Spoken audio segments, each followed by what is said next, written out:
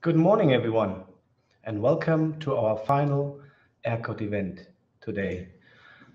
I'd like to welcome you to 3 hours of an exciting project. My name is Johannes Oeffner. I'm the team leader of the team Maritime Technologies and Biomedics of the Fraunhofer CML in Hamburg, and I'm also the project coordinator of AIRCOAT. And I'm your host today. Next slide, please. So this is our agenda for today. Initially, we planned it to be an in-person event at the OI in London, but however, due to the pandemic, we had to go virtually. So with this, we also slimmed down our agenda a little bit to fit everything within a nice, compact 3-hour event. So first of all, we'll start with after my talk, we'll start with a talk on the bio-inspiration of the entire project, how we got from the nature to the ship. Then there will be a session led by my dear colleague Jonathan on the innovation and research of the project. We'll have 4 different talks on 4 different sections, and we'll end with a Q&A session. There will be a coffee break after that, and then we will start with our second session on development and applications, again with 4 different talks and led by Jonathan Biocide. We'll finalize with our conclusion session, and afterwards I'd like to invite you as well to come and join us for a virtual networking session. Next slide, please. So just for to get used to today's event, this is a screenshot of the platform that you see. You probably, as you manage to log in, you've already seen this. So you can see on the right the presentation. Then there is a Q&A session, Q&A section where you can please post any questions you have during the event to any talk or to the project in general, and we'll try and answer to that in the dedicated sessions or in the chat itself. And then on the left side, you can see there are a few tabs to open. The plenary, as it is at the moment. There's the agenda. There's the information about the speakers and information about the partners of the project, and also the button to connect to the networking session. And on the bottom, you can see a resource tab where you can find information on the project, a few videos, and some documents. Next slide, please. So first of all, I'd like to introduce the project a little bit and give some details around the project. Next slide, please. So the project was funded in 2018 in the 2017 Horizon 2020 call, so funded by the European Commission in the call MG21 2017, Innovations for Energy Efficiency and Emission Control in Waterborne Transport. It was planned to run for 3 years. We've extended it to 4 years, and we got about 5.3 million euros from the EU. We have 10 different partners of 6 different countries: Ecobiotech Group, Avery Dennison, the University of Applied Science in Bremen, Danal Shipping, the Finnish Meteorological Institute, HSVA, KIT, PPG, REVOLVE, and the Fraunhofer CML. Next slide, please. So our general goal of the project is to develop a passive air lubrication technology inspired by the Salvinia effect. Next slide, please. So these are some images of the Salvinia plant. It's a plant, a water fern that lives in the tropics normally, and large mats on rivers, as you can see in the left image. But the further you zoom into the surface of the plant, you can see it possesses a very interesting microstructure. This is combined with a special chemical composition of the surface. This leads to the fact that the plant will initially or instantly form an air layer once you immerse it in water. And this effect, the so-called Salvinia effect, we wanted to make use of. Next slide, please. So we're using this effect and applying it on a technical surface. Of course, by doing so, we had to simplify it a little, modify it a little bit, But in the end, our goal was to attach it or to apply it on the microstructures based on a self-adhesive foil system, which can then be applied on ship hulls in order to do the same as the plant, form a passive air layer. Next slide. And the benefits of our projects of AIRCOAT, of the technologies, are twofold. On the one hand, it's a passive air lubrication technology. So it reduces friction, which leads in reduced energy use and reduced fuel costs. But on the other hand, by introducing a layer of air between the ship and the water is supposed to not be able to touch the ship. So this leads to reduced biofouling, reduced corrosion, reduced biocides, and reduced noise emissions. And all of this reduces the emission, increases fuel efficiency, and increases sustainability. Furthermore, AIRCOAT is a refit technology which has no application limits. Next slide, please. So now I want to establish a little bit on the project structure. Here it's important to understand what's special is in this project is that each partner worked towards the same goal. So together we try to develop this air lubrication technology, and different to other research projects where each partner has an own goal. Here we really had to work together, and we managed by doing working together in a specialized setup. We called this a multi-step innovation process, which we developed at the start of the project. Initially planned to 3 years, we extended it to 4 years because with this setup, any kind of delay will affect all the others, and delays will appear. So with the pandemic, which kind of affected us quite a lot because we had restricted access to laboratories, we couldn't travel. Others were affected as well, so we ended up extending the project to 4 years. But nevertheless, we managed. We have 3 different scales: small scale, large scale, and full scale. And all of them work together. Each piece feeds into the next one to realize the final goal of an AIRCOAT ship sailing the ocean, saving money and reducing emissions. And during this project, it was always planned that this will happen after the project because it's out of the scope. It was out of the scope and budget to coat an entire ship, for example. Next slide, please. I'd like to now elaborate a little bit the different phases. So in the small scale phase, we manufacture prototypes. We did lots of different experiments in laboratories on friction and fouling. Also, of course, outside in the field, fouling experiments. And we did quite comprehensive numerical simulation to understand the effect. Next slide. Then for large scale, we manufacture industrial application pilots. We did really large scale near operational experiments, which you will learn more about later on. And we did some operational demonstration on container ships. Next slide, please. And then to come to the full scale phase, we took all the results from the previous phases and fed them into a virtual full-scale validation.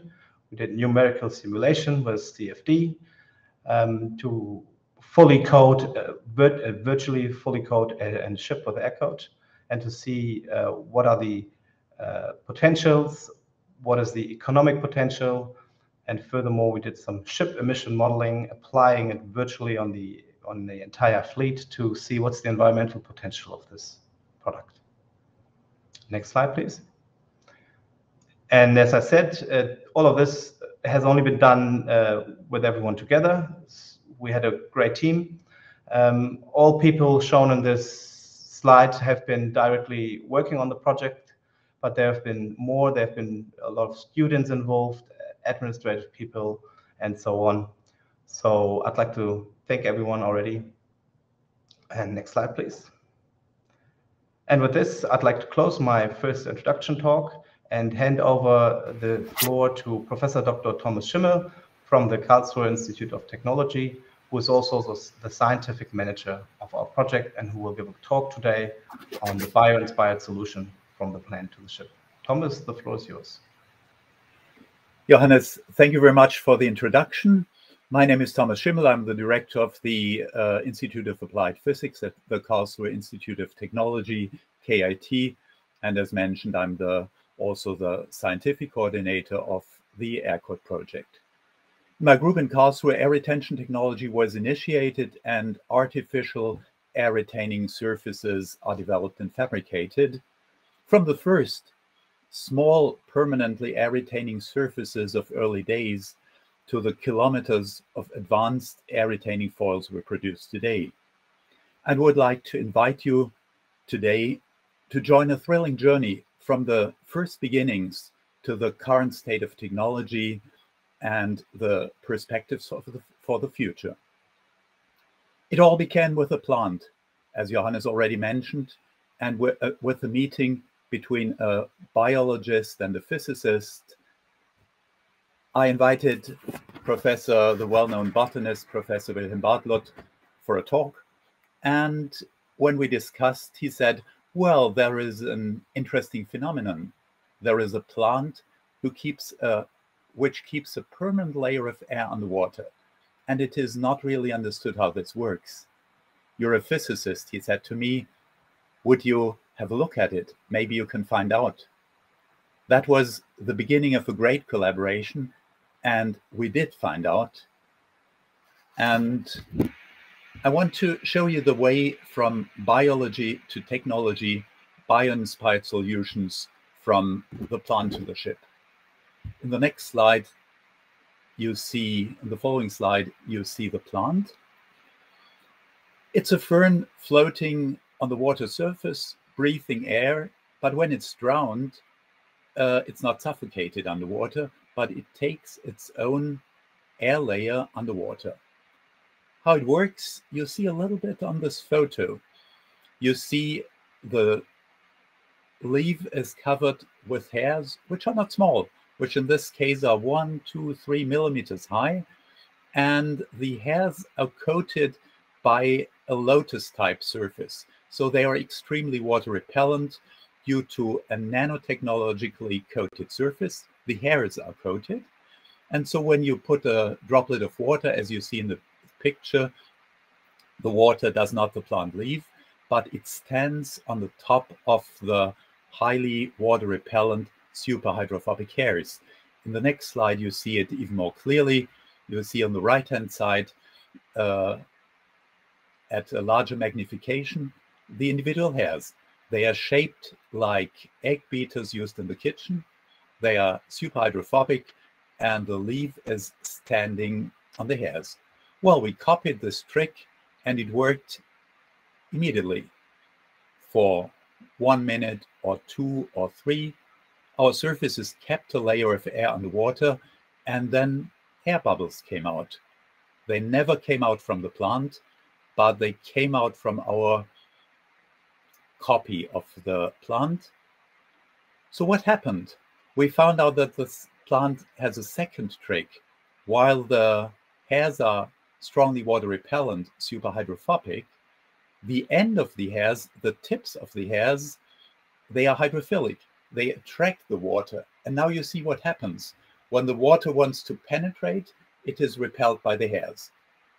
When underwater air bubbles want to go out, they cannot go out because the water is glued, in inverted commas, is attached to the pins to the ends of the hairs. So the air is trapped, the water cannot come in, the air cannot come out. We copied that and it works perfectly. In the next picture you see on the next slide, the schematic drawing, the pillars of the hairs keep a tent of air underwater like the pillars of a tent keep a tent.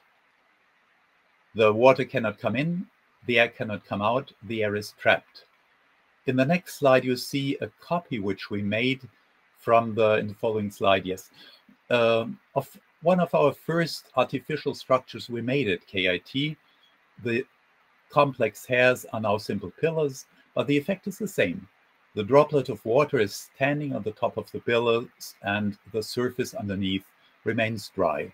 In the following picture, you see what happens when you drown that underwater. And you see that the polymer surface, which we now put into the water, it's completely black. But underwater, it has a silvery appearance. The silvery appearance is the reflection of the light due to the air layer. An air layer underwater is reflecting the light, so everything which is air coating, once you put it underwater, looks like silver coated. Once you take it out, it's black again. In the next slide, you see another example. We have a cone of air underwater. We have a black polymer again. We did not structure the entire surface, but we structure areas in the form of a cone. And you see the polymer itself is not air retaining, only where the structure is made, which we made in form of a cone, the patterned surface, this is air retaining. And if you ask the question, how long does that prevail underwater? You see the next slide, where you see air retaining surfaces where the red arrows are on the otherwise black samples. They are shining silvery underwater. But the interesting thing is, if we wait a little bit for a couple of weeks or months, the air layer is remaining. And in this photo, you see an intact permanent air layer, even after approximately 5 years, half a decade dry underwater. They are for half a decade underwater, and the surface never was wet. It was permanently covered with an air layer. And the interesting thing is, the air is diffusing in and out. There's a permanent equilibrium between the air dissolved in the water and the air layer. And if part of the air is lost, it is restored from the air dissolved in the water. So we have a permanent life of the air layer on these samples in the lab. Next slide, please. Here you see an example where a blue polymer, which we fabricated at KIT, we immerse it into water. You see it immediately becomes silvery when immersed underwater. In the next slide, you see dipping it deeper into the water, and you see it, what is drowned in the water is silver, what is out of the water is blue.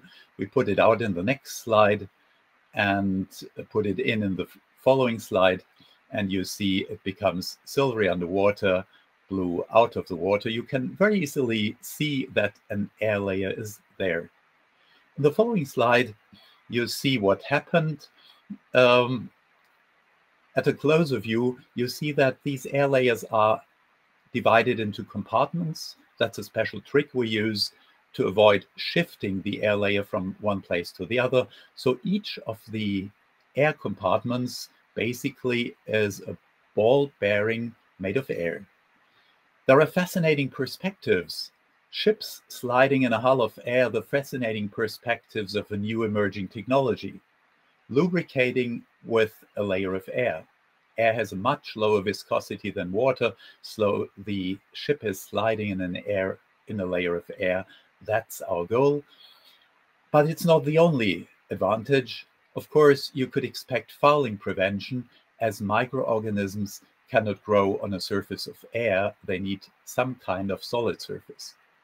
Of course, if the ship never touches the salty sea water, it is also a kind of corrosion protection. And finally, you would avoid toxic release. If a ship has a toxic paint, the toxicity is not damaging the maritime environment because the ship is coated with a layer of air. Fascinating perspectives. And in the next slide, you see what happened. In fact, we got the validation award from the Federal Ministry in Germany. It was even the first prize. Here you see the happy winners. But for me, it was also a very important point, because this meant that an independent board of experts decided that this would be the #1 technology they would support. So they saw, an independent board of experts saw the potential of the technology. Yet that was not the end, it was just the beginning. Next slide, please. Now we were from the plant to the lab. Now we want to go from the lab samples to the ship. The fascinating progress of a new technology I will show in the following slides. Next slide, you see the first step we had to take. Of course, from the centimeter scale samples in the lab, we would have to go to large scale samples for the ship. And in fact, in our production, we developed new processes to go from the centimeter scale, meanwhile, to the kilometer scale of our foils with a novel roll-to-roll process we developed at KIT. In the following slide, you see part of these kilometer-sized samples coming from roll-to-roll, hanging in the lab. But maybe the more important thing is not becoming large, but becoming small. We got from the centimeter to the kilometers with our foils, but we got from the millimeter to the micrometer scale with the structures on the surface. We got larger and larger with the foils, smaller and smaller with the structures. Why? Well, if the foils and the air layer should withstand higher water pressures, the structures have to be put more densely on the surface. The distance between the structures has to be smaller, and the structures themselves have to be smaller. So we went to the kilometer scale with the samples, to the micrometer scale with the structures, as you see in the following slide. Here you see the micropillars keeping the air layer underwater, but becoming small with the structures is not the only thing.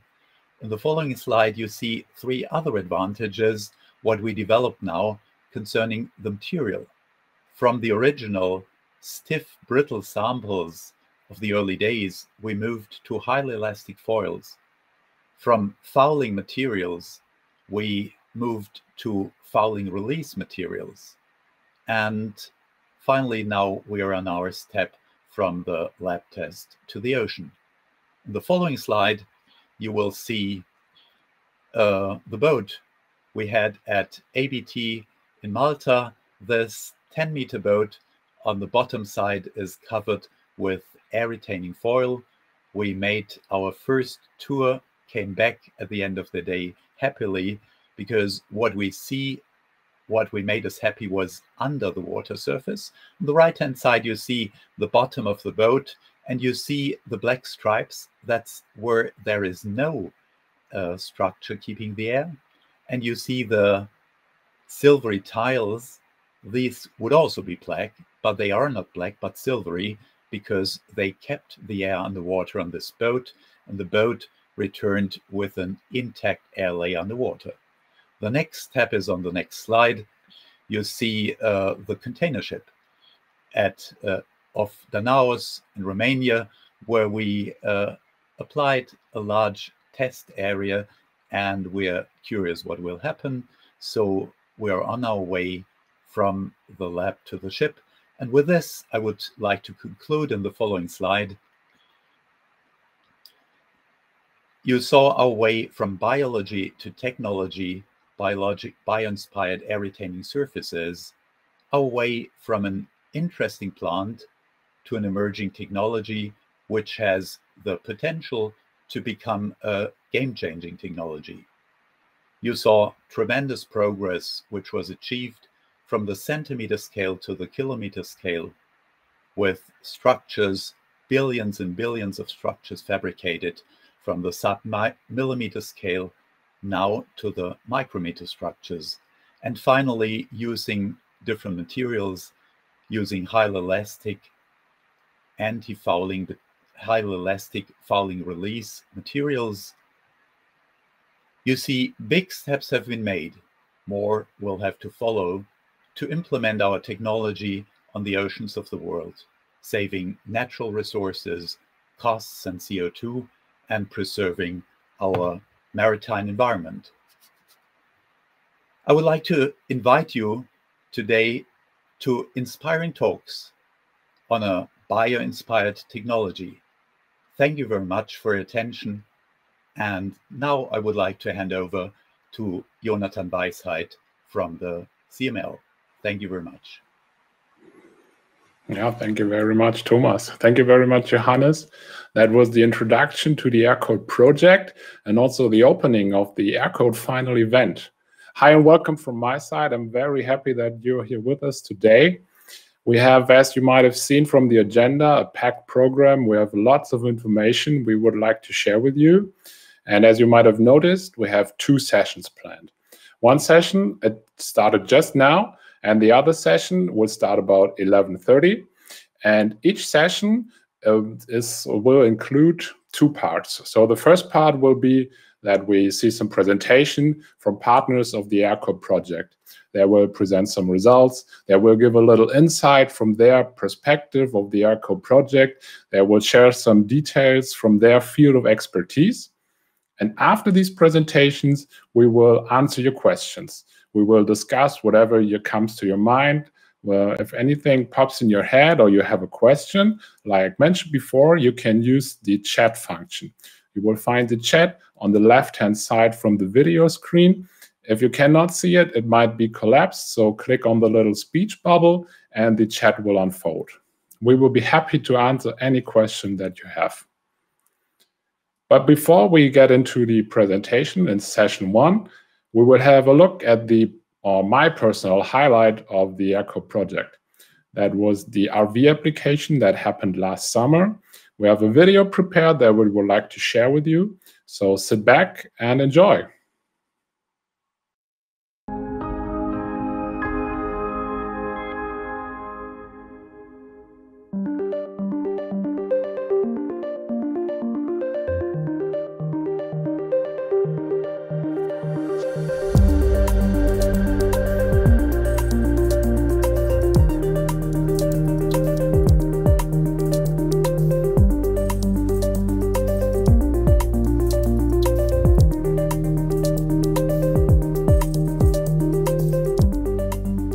AIRCOAT stands for Air-Induced Friction-Inducing Ship Coating.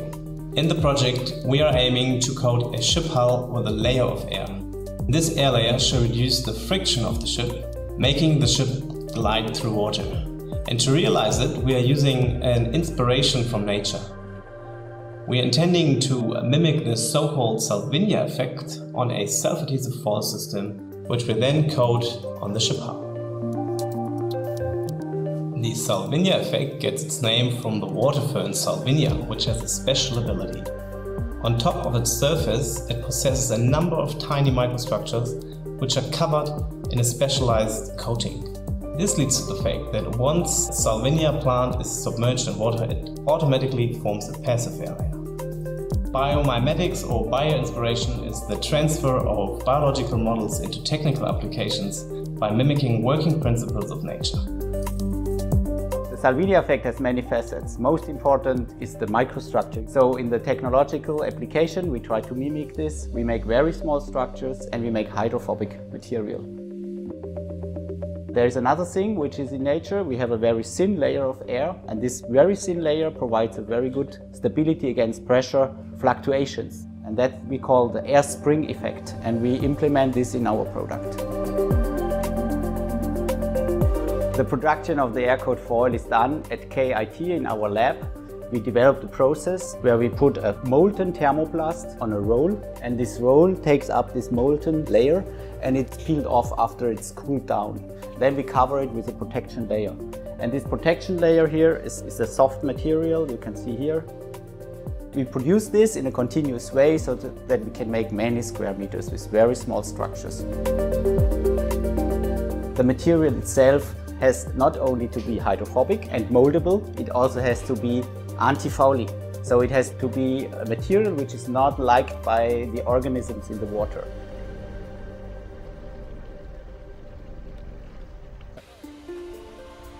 This is Gypsy Lee. This is Aquabiotech Group's research vessel, and we use it for a variety of marine projects, everything around the Maltese Islands.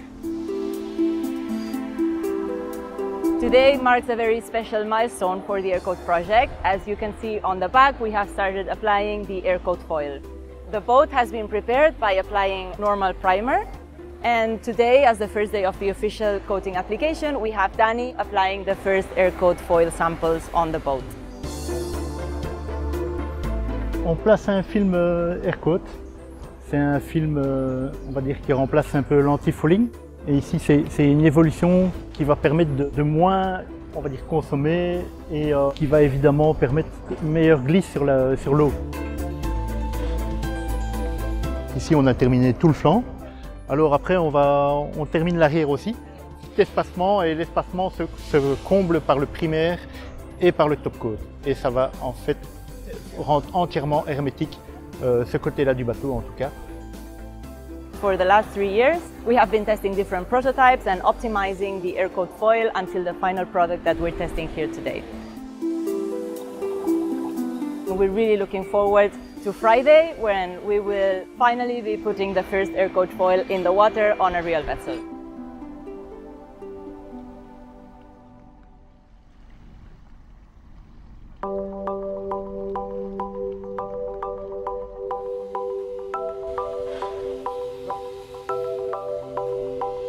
Today is a big day. We finally finished removing the silicone protective layer from the AIRCOAT foil. This is actually the last strip. And we are now ready to deploy the boat.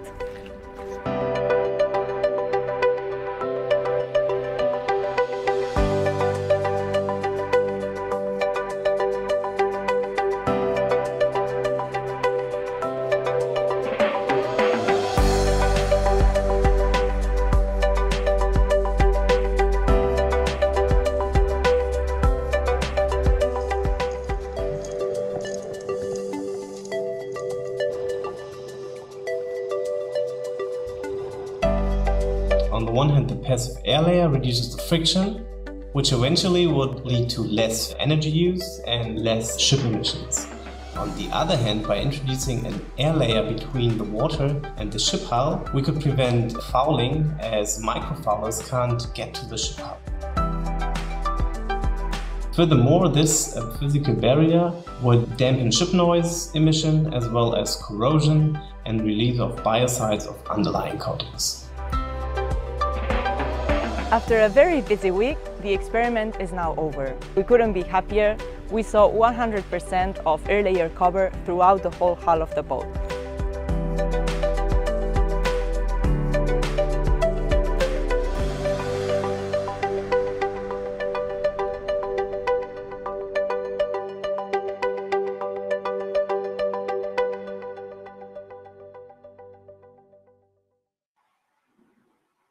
Now that you got a little idea of what AIRCOAT looks like, how it works, we want to dive a little deeper. We have 4 presentations for you. We have 4 speakers from different partners. And Stefan Walheim from KIT will continue what Thomas Schimmel already started.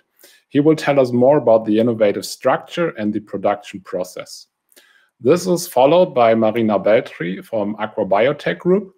She will present some results from marina trails, and she will tell us how AIRCOAT can be used for fouling prevention. After that, we're going to take a look at the theoretical side. Albert Baas from Hochschule Bremen will present the outcomes of the CFD simulations that were done by him and his team. And then we will take a look at physical experiments. Johannes Oeffner from Fraunhofer CML will present results from the different approaches that we tried within the project to have a better look at the friction reduction or drag reduction effect of the AIRCOAT foil. So I will no longer speak. I will hand over the microphone to Stefan Walheim. So thank you, Jonathan, for introduction. So today I will talk about the making of, so to say, of the structures and how we produce this large area of microstructured area. This was a long journey from very small samples to rather big ones, as you already have heard and you will see further. So next slide, please. Yes, here you see an early example of our structure, which was a rather crude structure. It has a diameter, the needles you can see here have a diameter of 1 millimeter. So it's a model structure which was already hydrophobic and which mimics the structure of the Salvinia plant, which you see on the right side.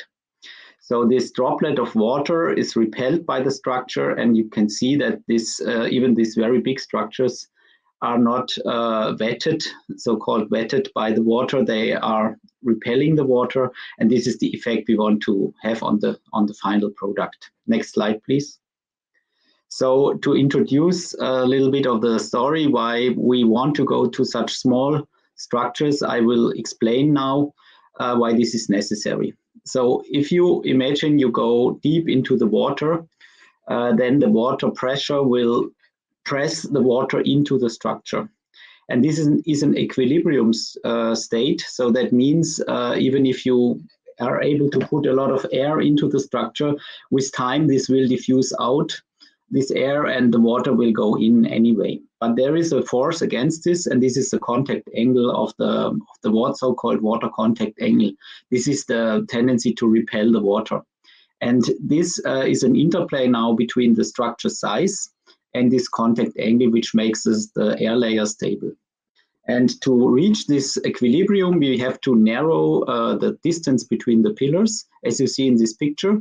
All these three cases, which you can see, have the same curvature, but the bigger structure are not able to keep the air stable inside. That means as deeper we want to go, as smaller the structure has to be. The second point is the material. It has to be hydrophobic, I already said. And this hydrophobicity is important, and we have to realize it at the end of the process. So the material has to be very hydrophobic. Then the structure has to be producible, of course. So it has to be mechanical stable, so we can produce it. We can unmold it. We can put it on the ship and so on. So these are practical problems we have to solve. And then for the efficiency of the drag reduction, we need to have the structure.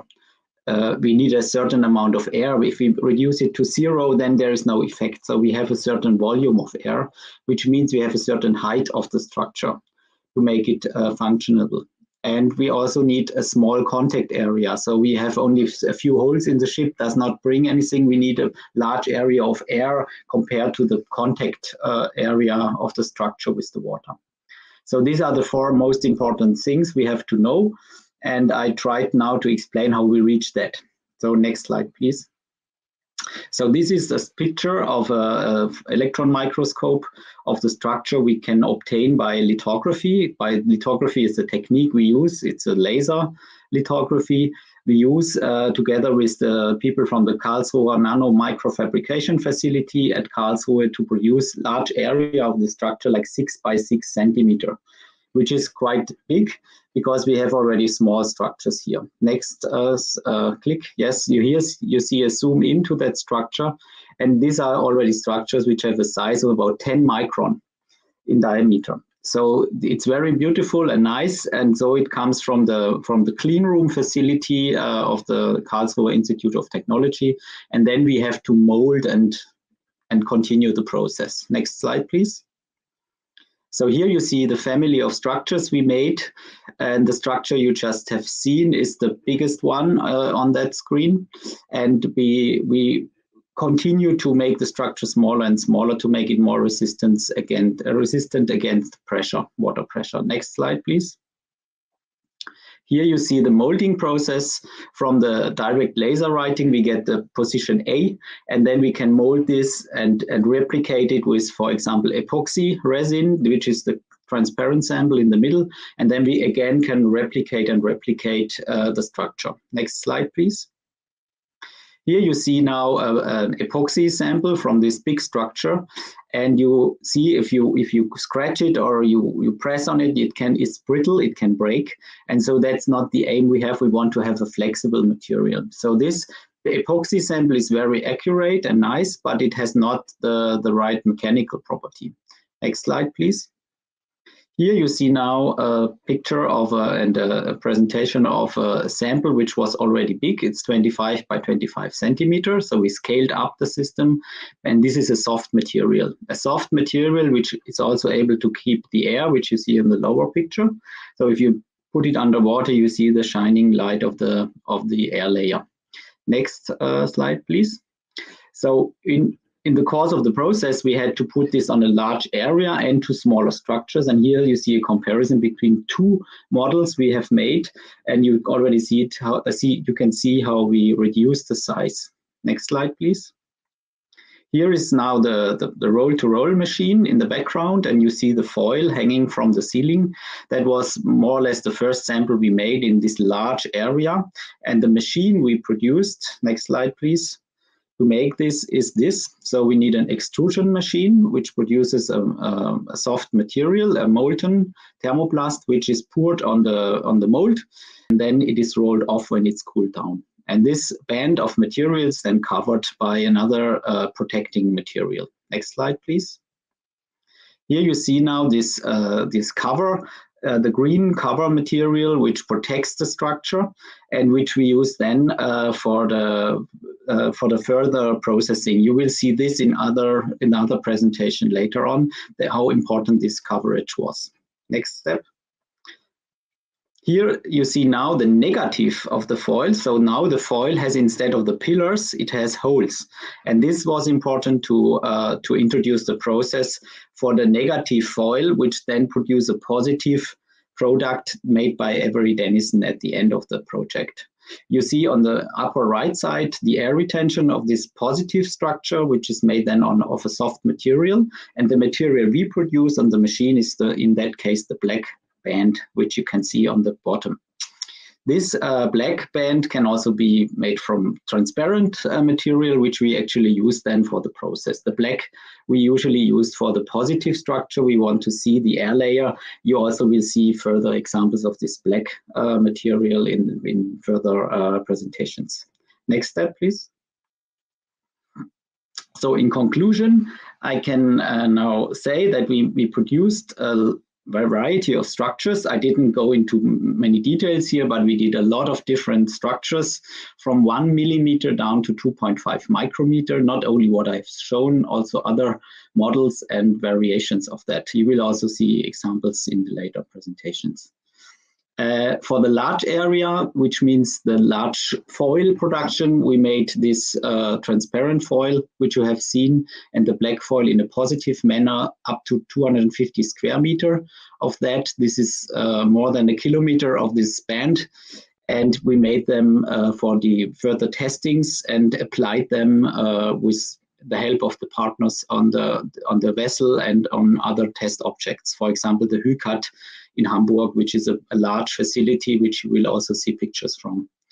As a negative foil, we produced 17 square meter of this micropillar structure, which is then was applied to the container ship and is actually in the moment in testing in the open sea. So with this, I conclude, and I'm open for questions if you have any. Thank you very much. Next speaker will be Marina Beltri from Aqua Biotech Group, and she will talk about the fouling trials and also the trial in the research vessel application, which we actually did together there on the island of Malta. Thank you. Hi, thank you, Stefan. Thank you for the introduction, and thank you everyone for being here this morning. As Stefan said, this presentation will focus on two main topics. I will present an overview of the marina trials that we performed in Malta and the first results, thank you, and the first results that we got from there, as well as an overview of the lab experiments we performed for fouling prevention analysis. Next slide, please. So we will start with the marina trials. Next.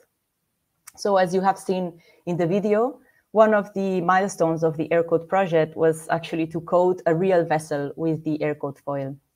And this was done on ABT's research vessel, which is called Gypsy Lee, and you can see here in the pictures. This vessel is 11 meters and it has a fiberglass hull. Now you can see here in the pictures already some images from the dry dock.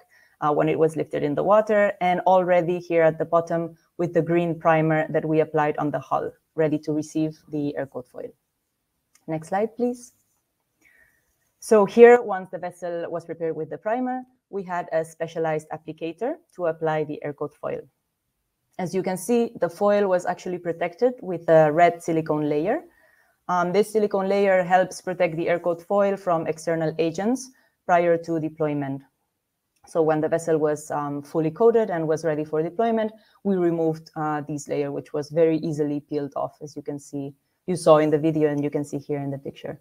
Next slide, please. Actually, prior to deployment, we also installed an underwater camera to be able to record the air layer on the AIRCOAT foil from the time of deployment, so as it was getting lowered directly in the water and all throughout navigation.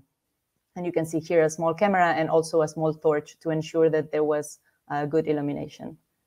Next slide, please. Here we can see the hull of Gypsy Lee. Actually, this picture was taken after navigating 30 minutes at 3 knots within the Grand Harbor of Valletta. You can clearly see in this picture a silvery shimmer, almost like a mirror behavior from the AIRCOAT foil. And in this picture, you can also see the compartments that Stefan was showing in his presentation earlier, in which the foil is divided. Next slide, please. Here we can see more images. These are recorded with the underwater camera that we installed. And here is the area that the camera was recording at different time points. So we can see the initial air layer, which was at the time of deployment, and then after 30-minute increments. And in these pictures, we can clearly see how the air layer behaves almost like a mirror. So it is reflecting all the surfaces around it. And even after 150 minutes, the last picture, wherein the vessel had been navigating at 7 knots for 30 minutes, we can clearly see that the air layer is still there. Next slide, please. So overall, we considered the Marina trial to be a very successful one. We were able to validate the AIRCOAT foil application on a real seagoing vessel, which was a first. And actually, one of the matters that we were a bit unsure about was how the AIRCOAT foil would behave throughout the whole operation of lowering of the vessel, and if the foil would get damaged, for example, by the crane straps.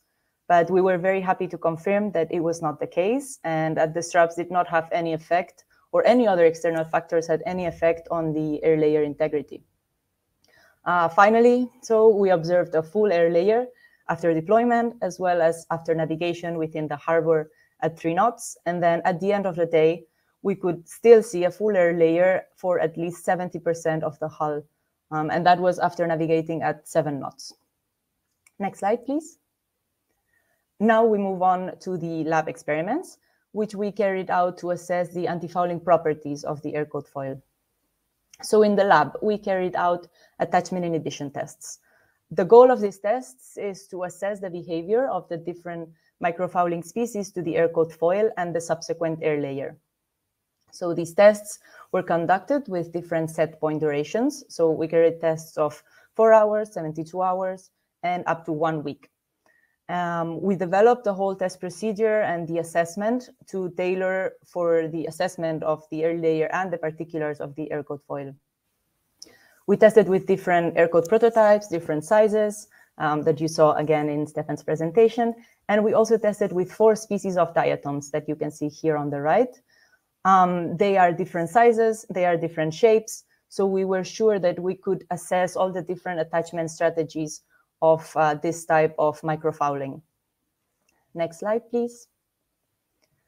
So here we can see the results of the microfouling experiments. So what you see here on the left is the AIRCOAT foil as seen with a microscope. So the little round dots are the pillars as seen from above. And what we can observe in these pictures is the fact that when an air layer is present, such as the picture on the left, there are no diatoms that have attached. On the other hand, the picture on the middle, there has been a water break. So this means that the air layer is no longer there. And we can see that the number of diatoms is extremely high. And in fact, we can compare it to the flat surface. That's just the picture on the right. And we can see that the number of diatoms is very high on that one again. Next slide, please. The same can be seen in this AIRCOAT sample. In this case, we are now looking at smaller structures, so smaller pillars and smaller little points. We can observe the same phenomenon. When an air layer is present, there are no diatoms. When the air layer is broken or compromised, there has been a water break, such as the picture in the middle, the number of diatoms is very high. And again, we compare it to a flat surface that has no anti-fouling properties on the right. Next slide, please. Here we can see similar images again. In this case, this is a different species of diatom, which in this case is smaller and it has a round shape. Again, we see that when the air layer is present, no diatoms are observed. But once that air layer is broken, then the diatoms are able to colonize the surface. Next slide, please. So what did the lab experiments tell us? Well, first of all, we developed a method for evaluating the diatom attachment inhibition for the AIRCOAT foil. And then we also observed and confirmed that when an air layer is present, there are no diatoms that can attach. So it's a very good attachment inhibition for microfouling. And this was a very promising result because we intend to publish very soon. So hopefully you can read all of it in a scientific journal soon. But it also encourages the research of the air layer as a potential environmentally friendly anti-fouling. And we're very, very happy about these results. Next slide, please. And here we will have, well, thank you for your attention. And we have now next Dr. Albert Bars from the University of Applied Sciences in Bremen. And he's going to be presenting the results from drag reduction and all computational fluid dynamics. The floor is yours. Yeah, thank you very much for the introduction. A main objective of this project is the reduction of frictional drag force on ship hulls. Next slide. If a fluid flows along a rigid surface, that is the figure on the left side, then we have always a drag force. That is here shown in blue. And this drag force, this results from the no-slip condition of the fluid at the surface and the viscosity of the fluid.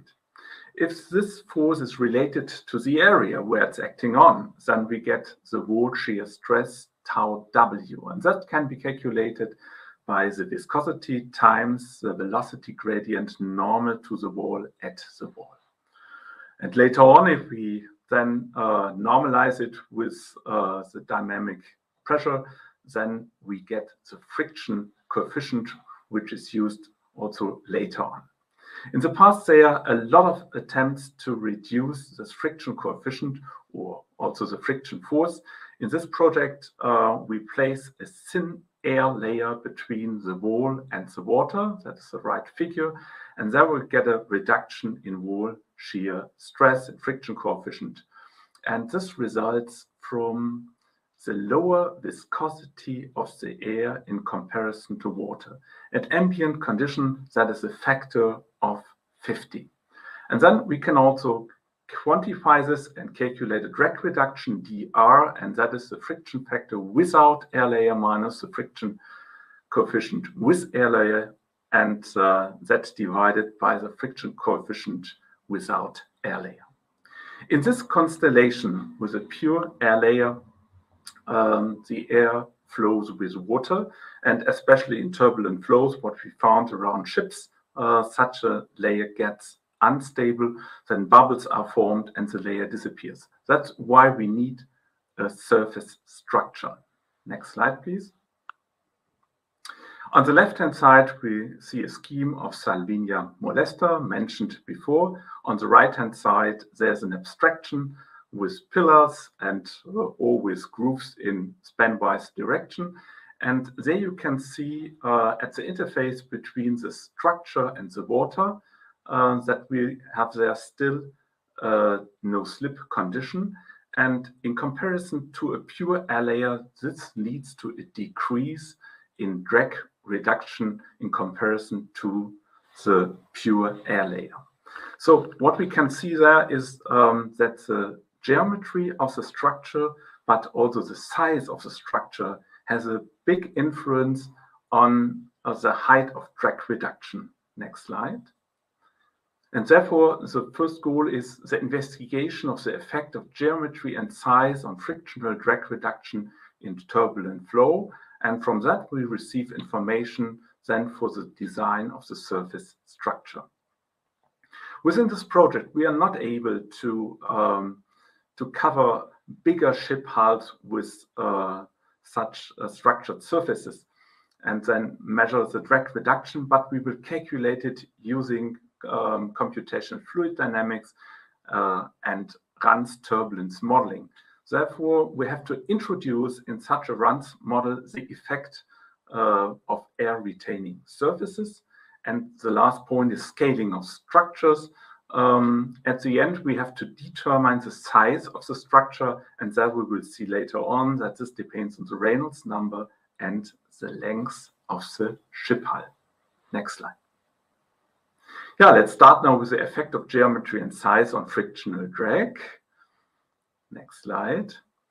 This we investigated in fully developed turbulent channel flow using direct numerical simulation. That is another flow than the ship, the flow around the ship.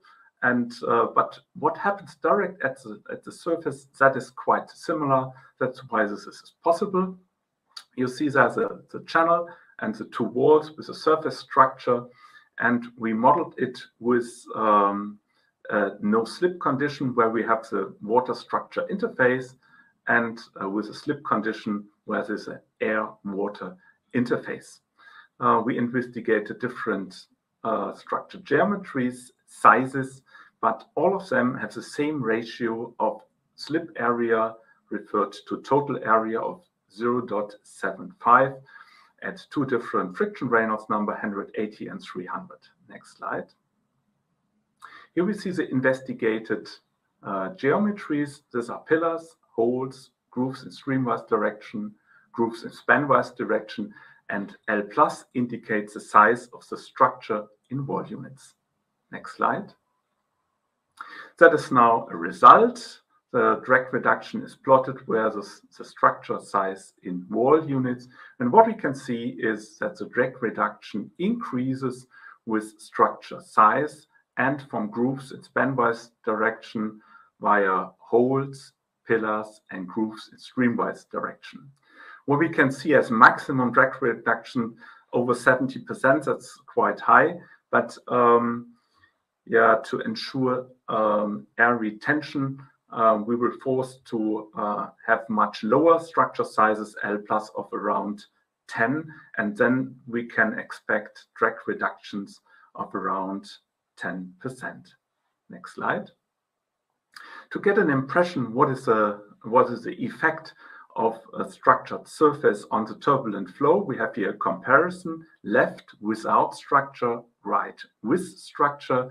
And there you can see that we have a higher concentration of eddies on the right-hand side. That means higher turbulent momentum transfer to the wall. That means that we have a reduction in drag reduction, but at the same time, what we can see here, we have a slip velocity at the surface, and that leads to an increase in drag reduction. Next slide. That is now the second goal. We want to model the air retaining surfaces in RANS. Next slide. We are also doing that with fully developed thermal channel flow, but using then the RANS equation. And we consider the structure with slip lengths in stream and spanwise direction, what we get from the direct numerical simulation shown before, and they are introduced into boundary conditions and wall function of the K omega SST model for low and high Reynolds application. Next slide. Yeah, that's the result. Drag reduction plotted over friction Reynolds number, and we see that the drag reduction is decreasing with the friction Reynolds number, but increasing with slip length in streamwise direction and decreasing with slip length in spanwise direction. Next slide. Yeah, let's come to scaling of structures. Next slide. Yeah, we learned that the friction coefficient is a function of Reynolds number, the size of the structure and the structure geometry. And if we take the definition of the structure size in wall units, and we can resolve it for the structure size with dimension, and then we can also introduce the friction coefficient. And in the table below, they are given in the last column structure size in micrometers for different ship types and for a structured surface of pillars and a drag reduction of 10%. And then you can see that the sizes are quite different. For a sailing yacht, around 130 microns, and for a container ship, around 50 microns. Next slide. Yeah, here are some conclusions, and with that, I would like to finish. Thank you very much for your attention. The next presentation will be given by Johannes Öffner, and he will talk about drag reduction experiments. Thank you, Albert. Yes, so my talk will be on the experiment side. So next slide, please. The content of this presentation is as follows. So I'll first introduce the validation process that we have defined for our project. Then I will explain on the methods and on the results that we have had, and pay a focus on the near operational experiments that were done at the HICAT at HSVA. And finally, I will give some conclusions. So next slide, please. So in 4 years of a project, a whole lot of experiments have been done for the hydrodynamic side, and this is an overview of what has been done. I'm gonna only focus on a few of those. Next slide, please. So the project itself comes with a so-called validation challenge. From the previous presentations we've already learned, we are creating a lot of microstructures, and we want to apply them on something that are the largest macrostructures that humans have created. But it's quite difficult or impossible to basically measure the drag on a fully coated ship and then compare it to a measurement with a non-coated ship. So we basically had to come up with a experimental process. And next slide, please. That we called the so-called multi-step validation process. So here you can see we operated on 3 different scales: small scale, large scale, and full scale. Full scale would be the final container ship, which, as Albert already explained, could only be validated virtually. So this has been done on the middle part, the CFD simulations. On the left side, you can see the different experiments that were done. They are basically increasing from top to bottom in scale. So in sample size, the samples get bigger, but also the Reynolds numbers get bigger. So Reynolds number, fluid dynamic similitude means that from top to bottom, the experiments get closer to reality. So next slide, please. We're starting with the first experiments, rheometers or viscosimeter experiments. They were done at very small Reynolds numbers. The main conclusion of those experiments were that we could measure drag reduction for our AIRCOAT samples, but we had quite interesting difference in drag reduction of structure sizes. So this again agrees with our simulations. And on the lower left image, you can see an image of AIRCOAT with quite large structures of a few 100 micrometers. And here we could measure drag reductions of about 7.5 to 15%. And using the same setup for our small structures of a couple of micrometers, we even found a drag increase. So our result from these experiment sets were that structure size defines a drag reduction. Next slide, please. Then we went into a different flow channel that was built in this project. We wanted to investigate what Albert presented in his first slide, investigate the boundary layer effect of AIRCOAT compared to a normal boundary layer that you can see on the top left image there. So we used some laser Doppler anomaly measurements and tried to measure those boundary layers. And what our result was that we could replicate literature data on flat surfaces. However, we weren't able to measure the velocity profiles on AIRCOAT because the setup didn't allow us to have a constant air layer during the experiments. And on the right side, you can see a graph. The blue line here shows the oxygen saturation that we measured during our experiments. And basically, from the images below, you can see with decreasing oxygen saturation, our air layer on top of the surface vanishes. So main conclusion of this experiment is that we have basically an air retention that depends on temperature and on oxygen saturation, and that we need to be able to control the oxygen saturation in our lab experiments. Next slide, please. Then we did larger tests in cavitation tanks, sample scales of about half a square meter on flat plates. And here we could control oxygen saturation, which is good.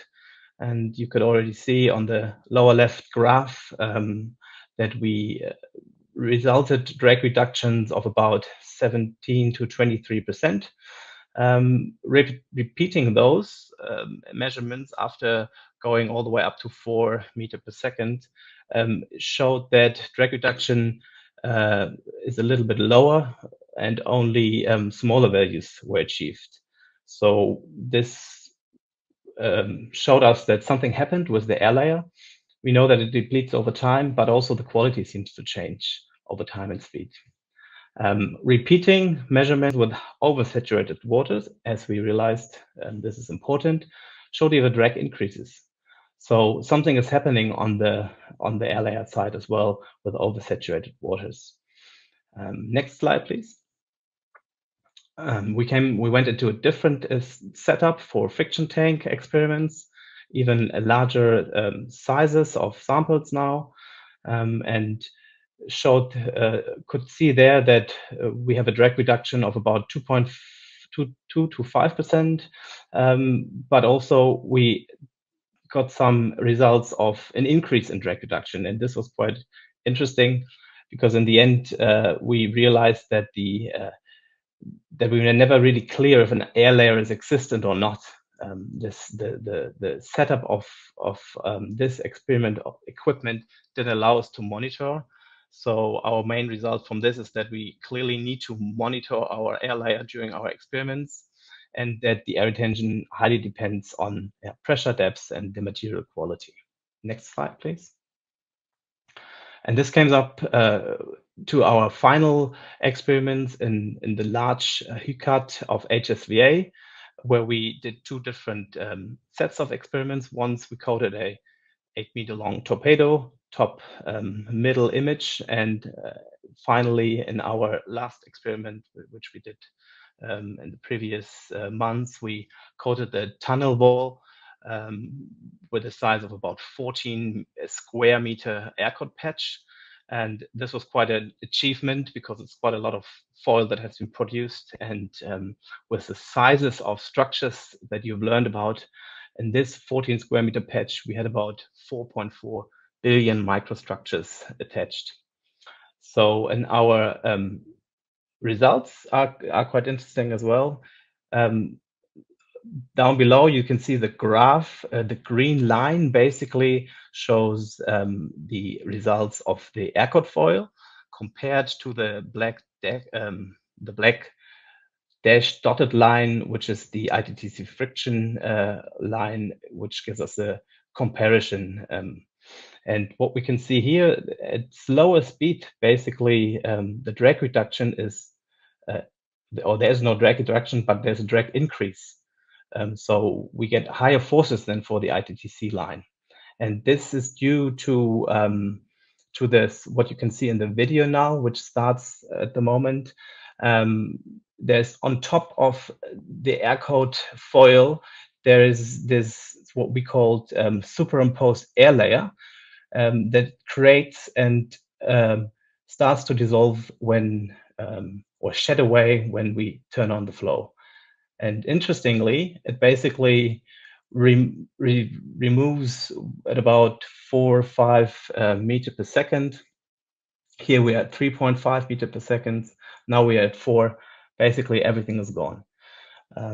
But still, we have silvery shining AIRCOAT foil, so our actual AIRCOAT layer is there, but this superimposed air is not there. This brings us to our conclusion. Next slide, please. That the superimposed air increases the drag. But once it's gone, basically after 6 to 7 or 8 meter per second, our AIRCOAT foil reduces the drag, and we could measure about 9%, which is pretty in line with the simulation results. Another interesting fact shows in the blue line, which is basically the same setup with a degassed foil, so still AIRCOAT, but no air layer. And interestingly, this result, we had the entire time a drag reduction of about 8 to 12% compared to the ITTC line. So it gives us a fallback situation. Once if the air layer is gone at some stage, we still have about 8 to 12% drag reduction. We can compare these results to, for example, rivulet experiments, and we could speculate that our structures function in a similar way. But also we can see that at higher speeds, AIRCOAT still performs best. And this brings me to my final slide. Next slide, please. Our conclusion. So we could measure a drag reduction of about 10%. The drag reduction depends highly on structure size, air layer quality, speed, and air retention. And the air retention is defined by a complex interplay of depth, material, pressure, temperature, but also on the oxygen saturation. And oxygen saturation is a key element. And this leads to even superimposed air layer that can affect the drag reduction or even increase the drag. The degassed AIRCOAT solution could be a fallback solution. However, there are a few more experiments to be done.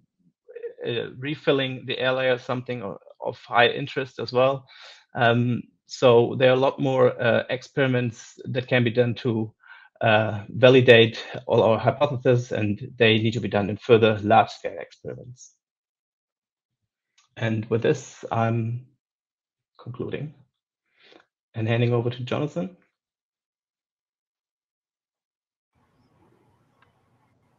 Thank you very much, Johannes. Thank you very much, all the other speakers. I'm no longer alone here on that virtual stage. I say hello to Marina, Stefan, Albert, and Johannes. Hi, Jonathan. Hello. Hello. So this is quite an experience here. I'm glad we all gathered here, and we are willing and ready to answer questions. So if you in the audience have any questions, I will repeat myself. You can post questions in the chat. There are already some questions posted. We will get to them in just a second. But if anything comes up during the discussion, or if you have some more questions about the question that might have not been answered sufficiently in your opinion, feel free to ask another question. And yeah, we will discuss it. We were happy to let you know how AIRCOAT works and our experience with it. So there was one question that is more of a general type. It was the question if these videos that you saw and the presentations that you saw will be available online later on. Yes, they will. The video of the RV in Malta is already available on YouTube, and everything else will be prepared after this event is over and then will be available online. Okay, during the presentation of Thomas, there was already a question by Tim Kröger. And Tim was wondering if the hydrophobic treatment of the microstructure surface is not toxic at all. So Thomas mentioned the toxicity of the product. Maybe I can direct that question to Stefan, and you can say something about the toxicity level of your product. Yeah, so I can say in the materials we are using in the lab and for Marina, for the fouling tests, nothing is toxic at all. And the material which was deployed on the container ship, there will be a presentation in this next session, is from PPG. And this standard fouling release material, which is not toxic or very, very low toxicity, which can be answered by Arjan in the next session. But from our lab experiments, everything is not toxic at all. Okay, thank you, Stefan. I would like to repeat the question and maybe direct it to Marina. So Marina, you work with diatoms and other living beings. So is there anything you experienced with the toxicity of the product? Not at all. Not at all. We were able to confirm that both diatoms and other species that we tested in the lab had no effects regarding toxicity. So that is confirmed. Yes. Okay. I hope, Tim, this answers your question. So no toxicity experienced. Then there was another question by Jan Xing Kidding. I hope I pronounced it correctly. Sorry if not. Did you measure the power saving for the first trial on a vessel with AIRCOAT foil? So I think he's referring to the research vessel. And I would like to ask Marina, since your company owns the boat, did we measure the power saving? We did not. In fact, the goal of the tests was mainly to validate the application procedure and also confirm the air retention properties of the AIRCOAT foil on a real seagoing vessel. So those were the two main objectives, but we are hoping to continue our research with AIRCOAT and hopefully include these kind of measurements in future tests, for sure. Thank you, Marina. Johannes, is there something you would like to add here? I mean, it's quite difficult as well to, I mean, we could measure power, but how to measure the power savings when we have a ship coated with AIRCOAT, because we always need to have a control which has no AIRCOAT to calculate the difference. And here comes in place our simulations, which I think can help here, because in a simulated environment we can change in between a coated and a non-coated vessel. With a sea trial, it's quite difficult. You could try and set up two ships with an identical setup, but it's definitely a difficult one. So this is why we did our simulations as well as our near and large scale operational experiments in the laboratory, where we can actually set the environment to surroundings. Thank you, Johannes. Yes, indeed, this is really hard to say how large the drag reduction is. This brings us to our next question. The question is coming from Andrew Spittery. He is asking about the CFD simulation. So did you manage to scale up the drag reduction from CFD to full scale? I think, Albert, you're the expert on that one. Maybe you can answer it. So what we did is we developed a model, what we implemented in run simulation, and we hopefully can. Yeah. What we see for results is that the drag reduction reduces with growing Reynolds number, and that is quite logical. That is something what we can explain. At the total end, we need a comparison with experimental data. What is missing so far, because the effort is enormous, but hopefully we can. Thank you, Albert. There is another question to the drag reduction. I think you can now give an example with a little more boundary conditions. So there is a question by Jacob Norby. It's considering small structures for higher pressure, and there is also the speed dependency on air retention. So he's asking, what would your realistic approximate total power savings be? And here comes the kicker. He's asking for a ship about 10 meters draught and 30 knots speed. So do you have any example here that you might can give us and say something about the realistic approximations? Yeah, that's not so easy for that because that's a very special case and we would have to investigate that. But what I can say in general is you must always consider we are talking about frictional drag reduction, not drag reduction in total. Yeah. If we have a ship, we have different parts of which contribute to drag forces. Yeah. And one of that part is frictional drag. And there we can work on. I cannot exclude that this part has also influence on other parts of drag. Yeah. And the second point is, do we assume that the whole ship is covered with such a foil? That is the second thing. So it's not so easy. That's not so easy to say. It will be lower than 10%, of course, because we have these other contributions. And if not all parts are covered, it will be also even lower. Thank you, Albert. Also, maybe we can add here that we have for the session where we actually, there will be some further talks on this, how we, what basically will be the effect on fuel savings. So that will be done after lunch. Exactly. Well, we'll get to that after the coffee break and our second session.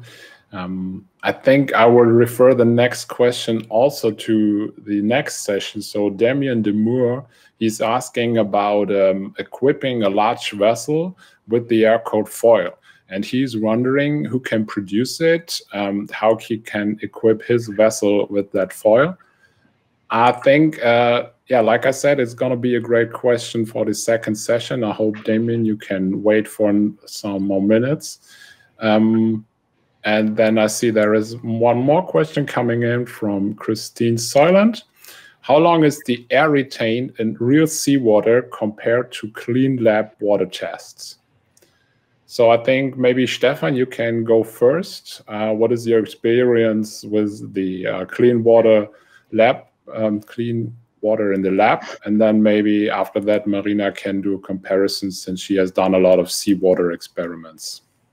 Yes, in general, the lab tests, of course, have a better controllability and a temperature stability. And therefore, we expect for the structures we have shown in the SEM pictures, you have seen a stability of about 1 meter depth of many weeks. And in the seawater, we had similar structures. And Marina, you can tell what you experienced there. Yes, maybe I can give another hint. The structures which Thomas showed in his introduction, we have many tests with small structures and small samples which hold the air forever. So there is no limit. But as deeper you go and as bigger the scale is of the production, the lower the quality. And of course, we have to scale the process, which has technological development necessary. So, Marina. Thank you, Stefan. From our experience, because we conducted a lot of fieldwork tests, so we deployed different AIRCOAT prototypes. So as we were optimizing the product, we kept immersing those samples in real seawater conditions in the Mediterranean. We have observed an optimization also in the air retaining properties of the sample. So of course, let's say at the beginning of the project, we were looking at a few days of air retention in real water conditions. The latest samples, so the optimized samples that we received that were exposed offshore in Malta, we were looking at air layer retentions of about a month. And that is subject to fouling, to waves, to different water saturation levels. So we were really taking into account all, the whole array of real conditions. Thank you, Marina. So there's a slight difference between lab test and the seawater, but maybe Johannes, you can say something about lab tests and experiments. So there is quite a challenge. You already picked up the topic a little bit in your presentation. Maybe you can say something about the challenges we experienced during these tests. Yeah, so as I said before, a big challenge, and we didn't actually, I don't know, maybe we did, but I think we didn't expect it to be such a big challenge as the oxygen saturation of the water. We realized that this is quite a key effect. If it's not at 100%, if it's lower or if it's higher, it affects the layout of the air layer. So either it deflates or even it adds these superimposed air layers on top. So in the real environment, I mean, at least on the surface of the ocean, the oxygen saturation is normally quite leveled at 100%. However, this changes due to seasons or locations and things like that, and no one has ever looked at it with this aspect of a passive air lubrication technology. So this would be something quite interesting to look at later on and follow up activities. And then yeah, for the lab environment, we realized, okay, we need to actually modify our equipment in a way that we can basically set a certain oxygen saturation, and this wasn't able to be done with all the equipment that we wanted to use. So we had to improvise, and some of the experiments just couldn't have been done because the setup didn't allow that. Yeah, and I think KIT did also do quite a lot of work on this. Maybe you want to, Stefan, you want to elaborate as well? Yeah, maybe I can say something about the saturation. Saturation is not only oxygen, it's also the other gases which are dissolved in water. And so we do manage the saturation in our lab experiment. That's also the case for the AIRCOAT experiment and the other experiments which were done at HSVR. And so the saturation of gas dissolved in the water has to be considered. And if you keep them at, let's say, 100%, then which means there's a good exchange with the atmosphere, then at a low level depths, there is an infinite air layer stability. And if you increase it over 100%, that's what Johannes mentioned, then we have a superimposed air layer. We have bubbles of air accumulating, which may also reduce the drag reduction or influence it. But at high speed, we have seen that these air bubbles go away and we have a flat air layer again. But if the saturation is too low, and that also goes in the direction of the last question about the temperature effect by David Jimenez, if the temperature increases and so the saturation is also increasing, at a given saturation, because colder water can take up more air or gas than warmer water. So the change of temperature also influences the saturation. So we have always to consider this.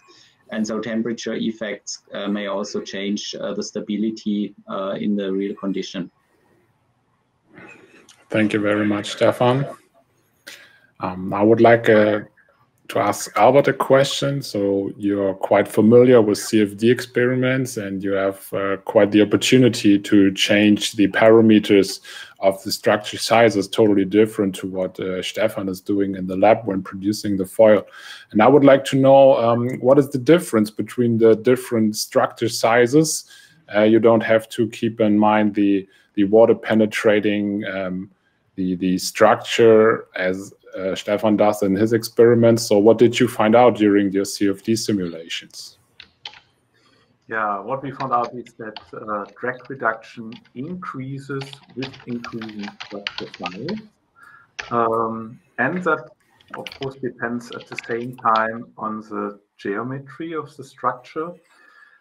you can say the longer the slip length is, or this in streamwise direction. So if you take grooves in streamwise direction, yeah, and you're on the interface water air, yeah, then there's no drag anymore, yeah. Without the size, there's coming an influence in it, but then you can get really high drag reduction in comparison if you have grooves in spanwise direction, where you have from time to time a fluid element, yeah, sees a surface with a no slip condition, yeah. And so both the structure size and the geometry have really a big influence on drag reduction, which can be achieved at the end. Thank you, Albert. Then there is the question about the experiments. So Johannes, you mentioned that there is a superimposed air layer, and Philip Beveridge, he would like to know if you have any idea why there is suddenly an increase in friction with that superimposed air layer. Yeah, it's a good question. It's definitely the air layer, the superimposed air layer is sometimes still attached to the surface, especially at low speed. And I guess this attachment has an effect. We are creating some waves. And although we know that, for example, multi-bubble technology, you reduce friction with induced air, in this case, the bubble size matters quite a lot. And here, this was a side effect, so we didn't have an influence of the bubble size. So I guess that's a reason. Maybe I can also forward this to Albert, who can give him a further insight on the fluid dynamic side to this. Yeah, if you have an additional air layer on it, or you have additional parts of airs, yeah, hanging at that surface, of course, you have also an area, yeah, which is normal to the flow direction, yeah, and if fluid hits this area, you have at the same time you have drag, yeah, and especially if we are dealing with flat plates, and that was the case in that experiment, yeah, all these are very such effects are really have a big effect on the drag. Yeah, only little things, yeah, can increase the drag, and also such a superimposed air layer. Yeah. Thank you very much for clarifying. Then there is the question by, oh boy, Niels Shikvari. Sorry for that. I hope, Niels, don't feel offended. How sensitive is the coating to mechanical impact? Stefan, what can you say about that? This is, of course, depending on which kind of mechanical destruction you want to do. So, of course, if the anchor chain will hit the foil on adhesive coated on the boat, it can damage. But we are using now soft materials, especially in the container ship application. We use the PPG developed fouling release material, which is a very soft and bendable material. And if you don't let's say scratch it, it's flexible. But of course, if you scratch it and remove a part of it, then of course there is no air retention anymore.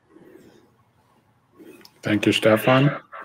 Then again, a question from Yang Sing Kerding. He would like to know more about the CFD work. So Albert, you mentioned modeling some microstructure with your DNS simulation.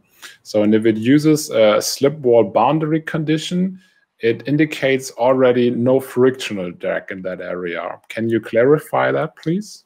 Yeah, we have indeed a few approaches, to model this effect, and the most finest we have is a direct numerical simulation, with slip and no slip areas. So this is a flat surface, yeah. And where are the interfaces between structure and water? There's a no slip condition, and where the water-air interface, we have a slip condition, and the question may refer to that point. What we know so far is that the influence at the structure water interface is so big, yeah, that we can neglect the friction which appears at the air-water interface. That's why it's a full slip condition. Yeah. And that is also what we see from the results. Yeah.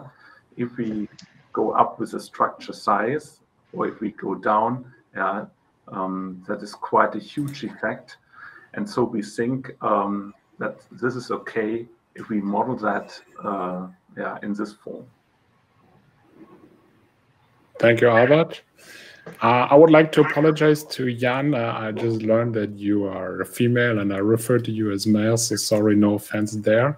I would like to add that I'm pretty sure if you have more detailed questions about the CFD simulations, feel free to contact Albert, send him an email, and maybe you can dive a little deeper in the whole topic. There is a question that I have for Marina. So you were there when the RV boat was covered with the AIRCOAT foil, and I was wondering if the AIRCOAT foil is still intact and if the vessel is still running. Well, the vessel is still running, that's for sure. Unfortunately, the air layer is no longer there. So we coated in June. So it's been almost a year and the air layer is no longer there. But the AIRCOAT is still intact on the vessel. So even the application, so it proves that the application process, even the adhesive power of the AIRCOAT foil on the vessel worked perfectly fine as it is still fully covered. Thank you, Marina.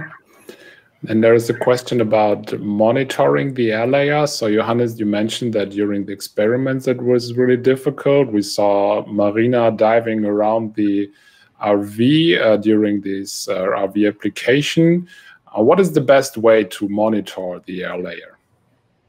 Yep. So for air layer monitoring or quantification, we did even include an entire task and deliverable on this. So we've had a profound look into different possibilities.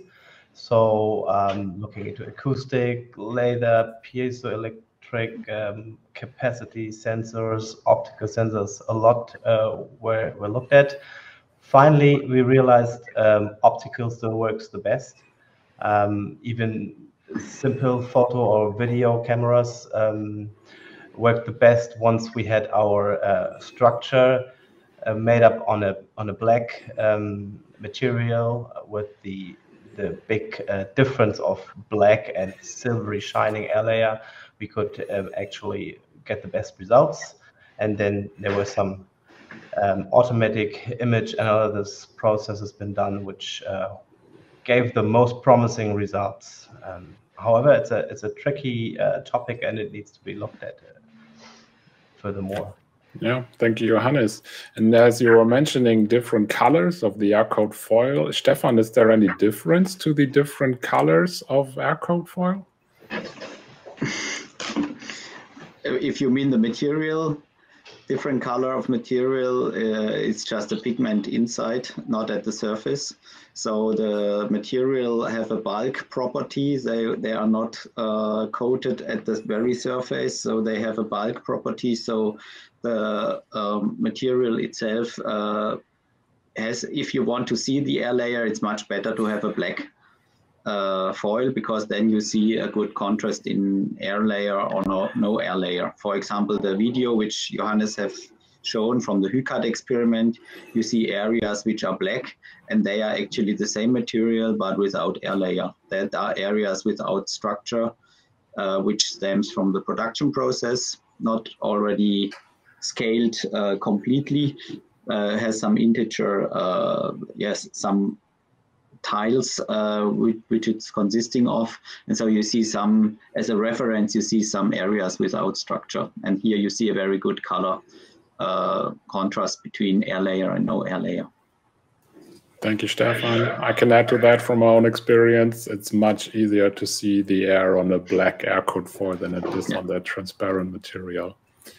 Let's come back to the AIRCOAT at different depth and how it works with the air retention. There is another question from Andrew. He would like to know from our experience with different depth and how it affects the changes in drag.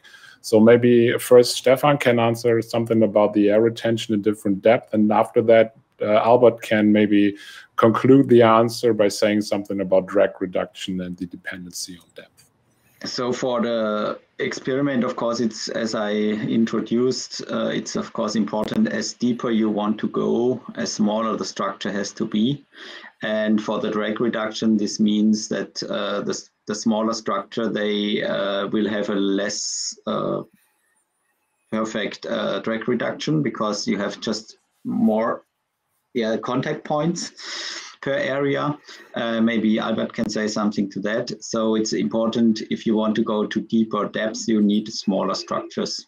But the friction, and that means in an indirect way that then the friction reduction will change.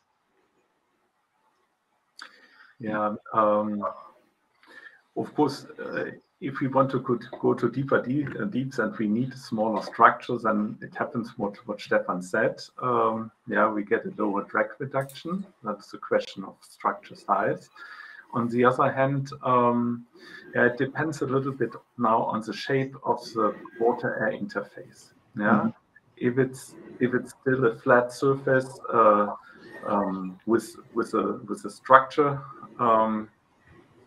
then we have no effect. But if the shape changes, yeah, if we get a shape like that here due to the increasing pressure, yeah, with deeps, and the water is compressed, of course, then we get a rough surface, and then it depends a little bit on the size of the roughness. If we also can get a drag increase, that depends. Yeah, if the air in that layer, yeah, has the same pressure, yeah, then what is the pressure at that water height? Yeah, we do not have this problem. Yeah, that's also a question of refilling at the end in place. Thank you, Stefan. Yeah, a lot of parameters. Yeah. There are a lot of parameters. It's a very complex topic. I hope that everybody in the audience got a little idea about it. If you want to learn more, you can, of course, contact Stefan or Albert, or you can read through our material and our reports that we posted online. We're almost over. We're almost done with that Q&A session. I hope that all questions were answered sufficiently. If not, feel free to answer more questions in the chat, to send more questions. We will answer them, of course. And then we will have, of course, the opportunity later after the second session during the other Q&A, and we will get back to the question by Damien Demour. We're now going to have a little coffee break. We will freshen up for the next session, and you in the meantime can do the same thing. But you can also look around here on our platform and learn a little bit more about the project, or if you want to learn more about the speakers that you saw or you will see after the coffee break, feel free to click all the infos that we have here, learn about the partners within the project. And I would like to say thank you to Marina, to Albert, to Stefan, and to Johannes for answering the question. I just saw that there is another question coming in from Elias Lieberman. We will, of course, answer that too. We will not forget about it. But right now, I would say this first session is over. Thank you, everybody, for participating. Thank you for your interest. And we will be back after the coffee break at around 11:30. Welcome back, everybody. Coffee break is over. I hope you feel refreshed and you're ready for another session of the AIRCOAT final event. For everybody of you who expected now Daniela Mühlern to be here, I'm very sorry to let you down. She's also very sorry. She sends her regards. She cannot be with us here today for private reasons. I will do my very best to represent her here and do the moderation of the Q&A session number 2 and also introduce the session number 2. So session number 2 is about the development, application, and as before, we have speakers from the project who will give some idea about the results, who will share their knowledge. And as before, we're going to have a look at a video that was already mentioned here. It's about the container vessel application.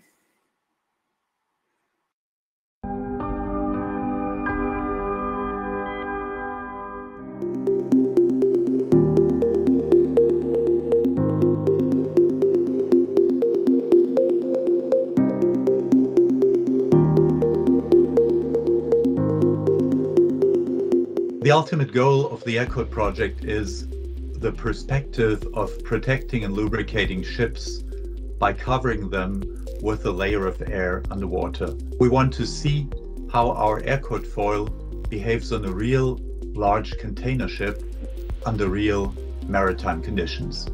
Following the pre-treatment of the hull surface with blasting and high-pressure freshwater cleaning, 2 layers of universal anti-corrosive epoxy primers applied.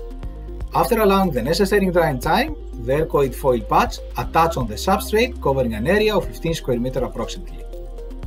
The application of the AIRCOAT foil was supported by scaffolding infrastructure in order to host the applicator during his job. To secure the adhesion of the foil, a minimum substrate temperature of 15 Celsius degrees was necessary.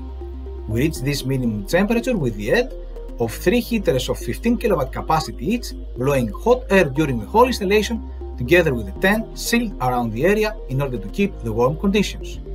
The inspiration for our air coating technology, which we developed here in Karlsruhe, came from a plant. The floating water fern Salvinia molesta, which has fascinating properties.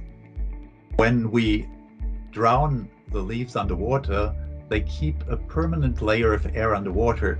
The leaves can breathe underwater.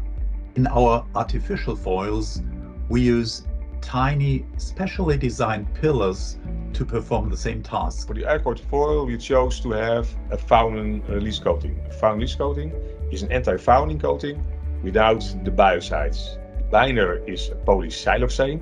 It's a very, very flexible binder, and it gives the properties to the coating itself. So it's very, very hydrophobic, and it is very flexible. So that means that if fouling will grow to the surface of a fouling release coating, it will be easily washed off when the vessel is sailing, or when it's too heavy, it slides off pretty easily. For the application of the foil, we use our standard Simiglide 1290. There's a little difference in the manufacturing process at Evidensen and a real-life application in a yard. In a yard, you apply at room temperature. In the manufacturing process at Evidensen, the foil will go through an oven, which is about 120 degrees Celsius, and therefore we had to tweak the formulation a little bit to adopt that fast curing time. Key difference is the pillar structure.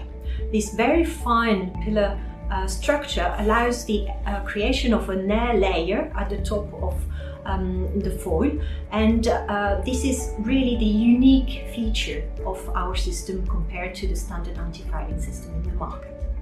For the AIRCOAT foil, we had to duplicate very tiny structure, and to do that we had to adapt our processes. We adjusted the oven settings, machine speed, temperatures, such that we were able to produce the AIRCOAT foil. A number of stripes of the film attached to the hull, one next to the other, shaping a well-formed AIRCOAT patch. After that, we seal the edges, applying the proper edge sealing system, and conclude with the installation. Now, to monitor the foil in service, a couple of underwater inspections are scheduled to spot for any air layer or check for marine growth or any possible damage to the foil. All data captured from installation, production, and inspections will be very useful to assess the prototype against a number of performance criteria, such as time and cost of the installation of the AIRCOAT, waste produced or utilization of resources during the application, durability and adhesion of the foil in service, anti-fouling properties, and of course, air retention. The only critical challenge had to do with the cold wind in Romania where the dry dock took place and the low temperature by that time that was kind of risky for the progression of the adhesion of the foil. The large-scale experiments were many square meters of air-retaining foil are mounted in a flow channel and exposed to realistic flow conditions. These experiments help us to further develop and improve the AIRCOAT foil and to learn how it behaves under practical conditions, especially at higher velocities, a key for performing the step from the lab to the ship. The experiments are still ongoing, but our recent experiments show air layer stability even under the harsh testing conditions of the large flow channel at the HSVA testing facility. And now we're looking forward to our container ship starting its long way over the seas.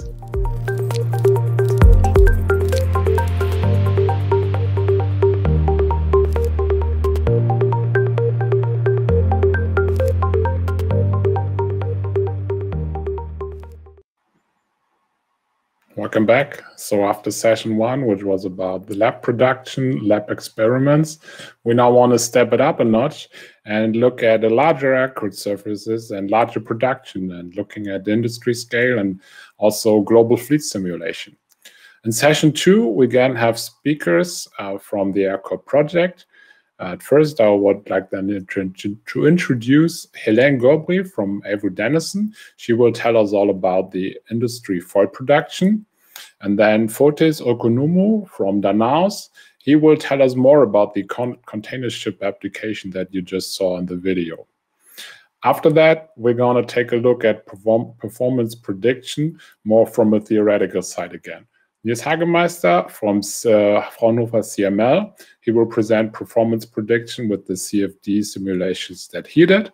And he will be followed by Jukka-Pekka Jaikanen from the Meteorological Institute, Finnish Meteorological Institute. And he will present his results from the global fleet simulation to give a better idea of why it is important that all ships should be covered with the AIRCOAT foil.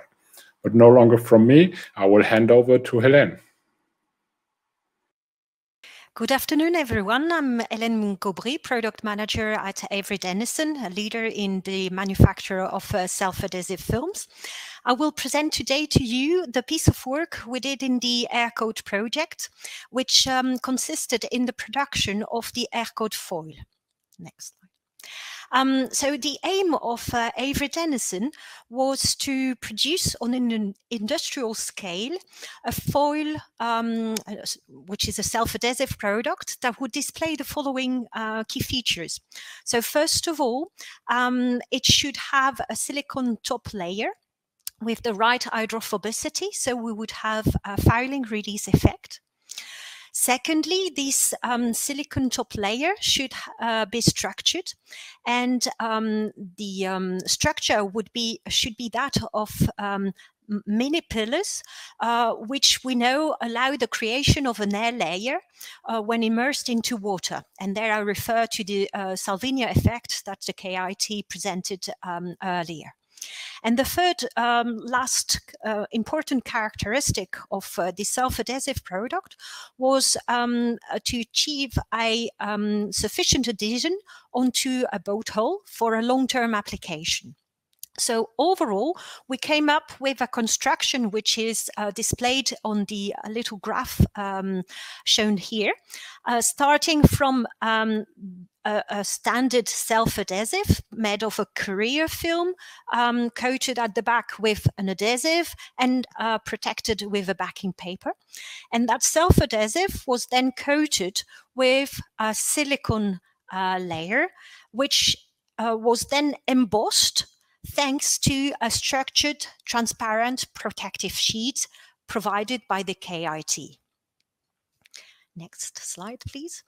So the choice of the self-adhesive and more particularly the adhesive type was within the field of expertise of Avery Dennison, and within our product range we had some very high tack and high bond adhesive that were already used for marine applications. So the choice of this adhesive was relatively straightforward.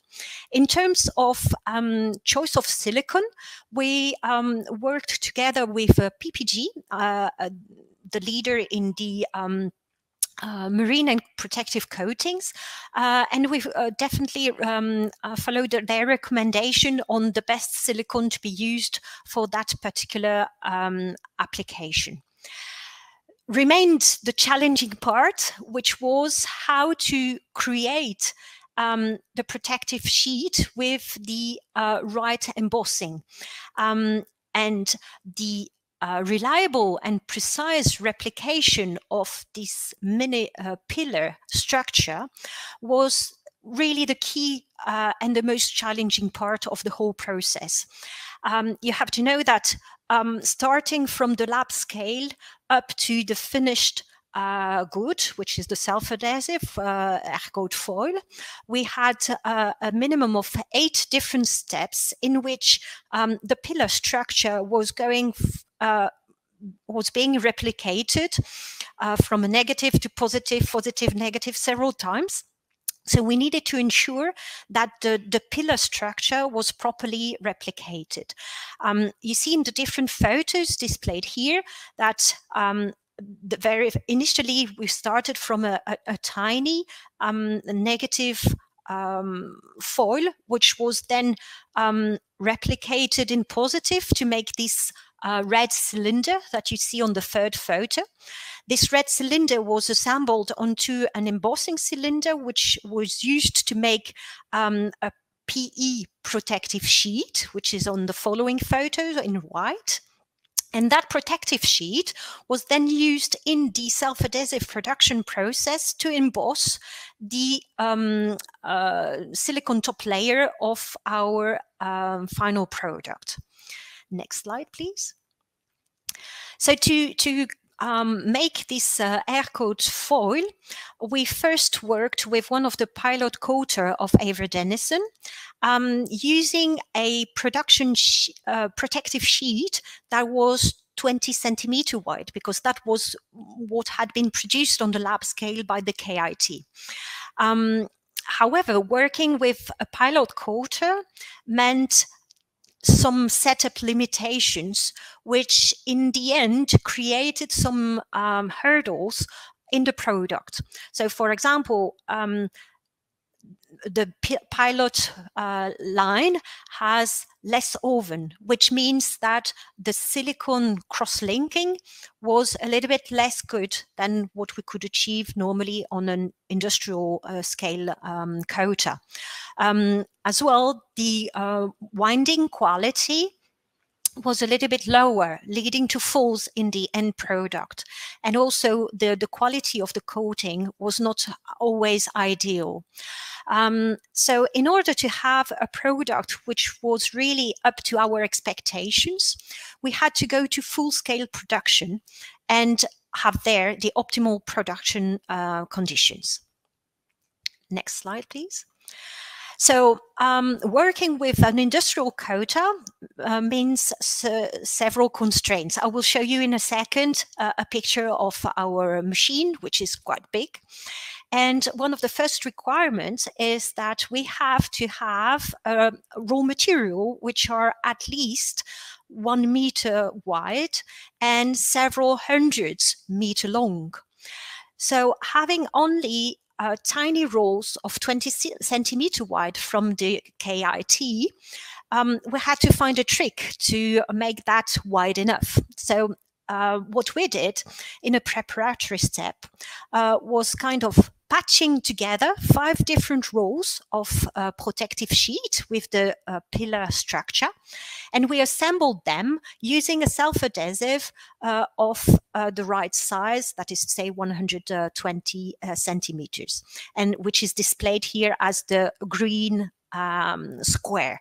So all these protective sheets were assembled in order to have a wide protective sheet that we could use in the industrial quota.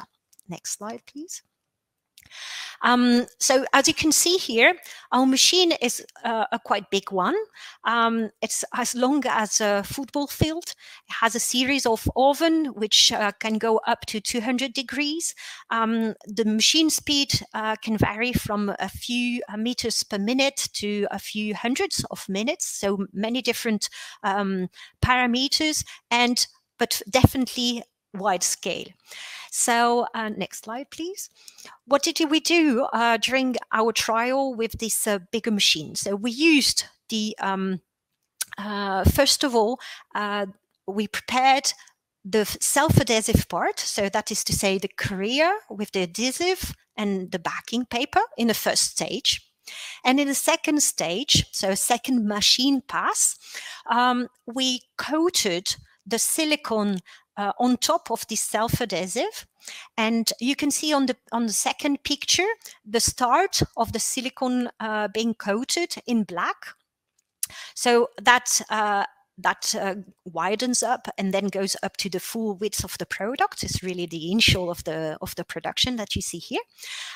So the silicone layer was cast, dried into the ovens, and at the end of the coating line, the protective sheet, which is backed up with the green self-adhesive, was pressed onto the freshly cured silicone in order to emboss it and give the pillar structure to the silicone. Next slide, please. So the final product was obtained using our standard machine, but playing with the different parameters, because of course we had to adjust many different parameters in order to achieve a good replication of the pillar structure.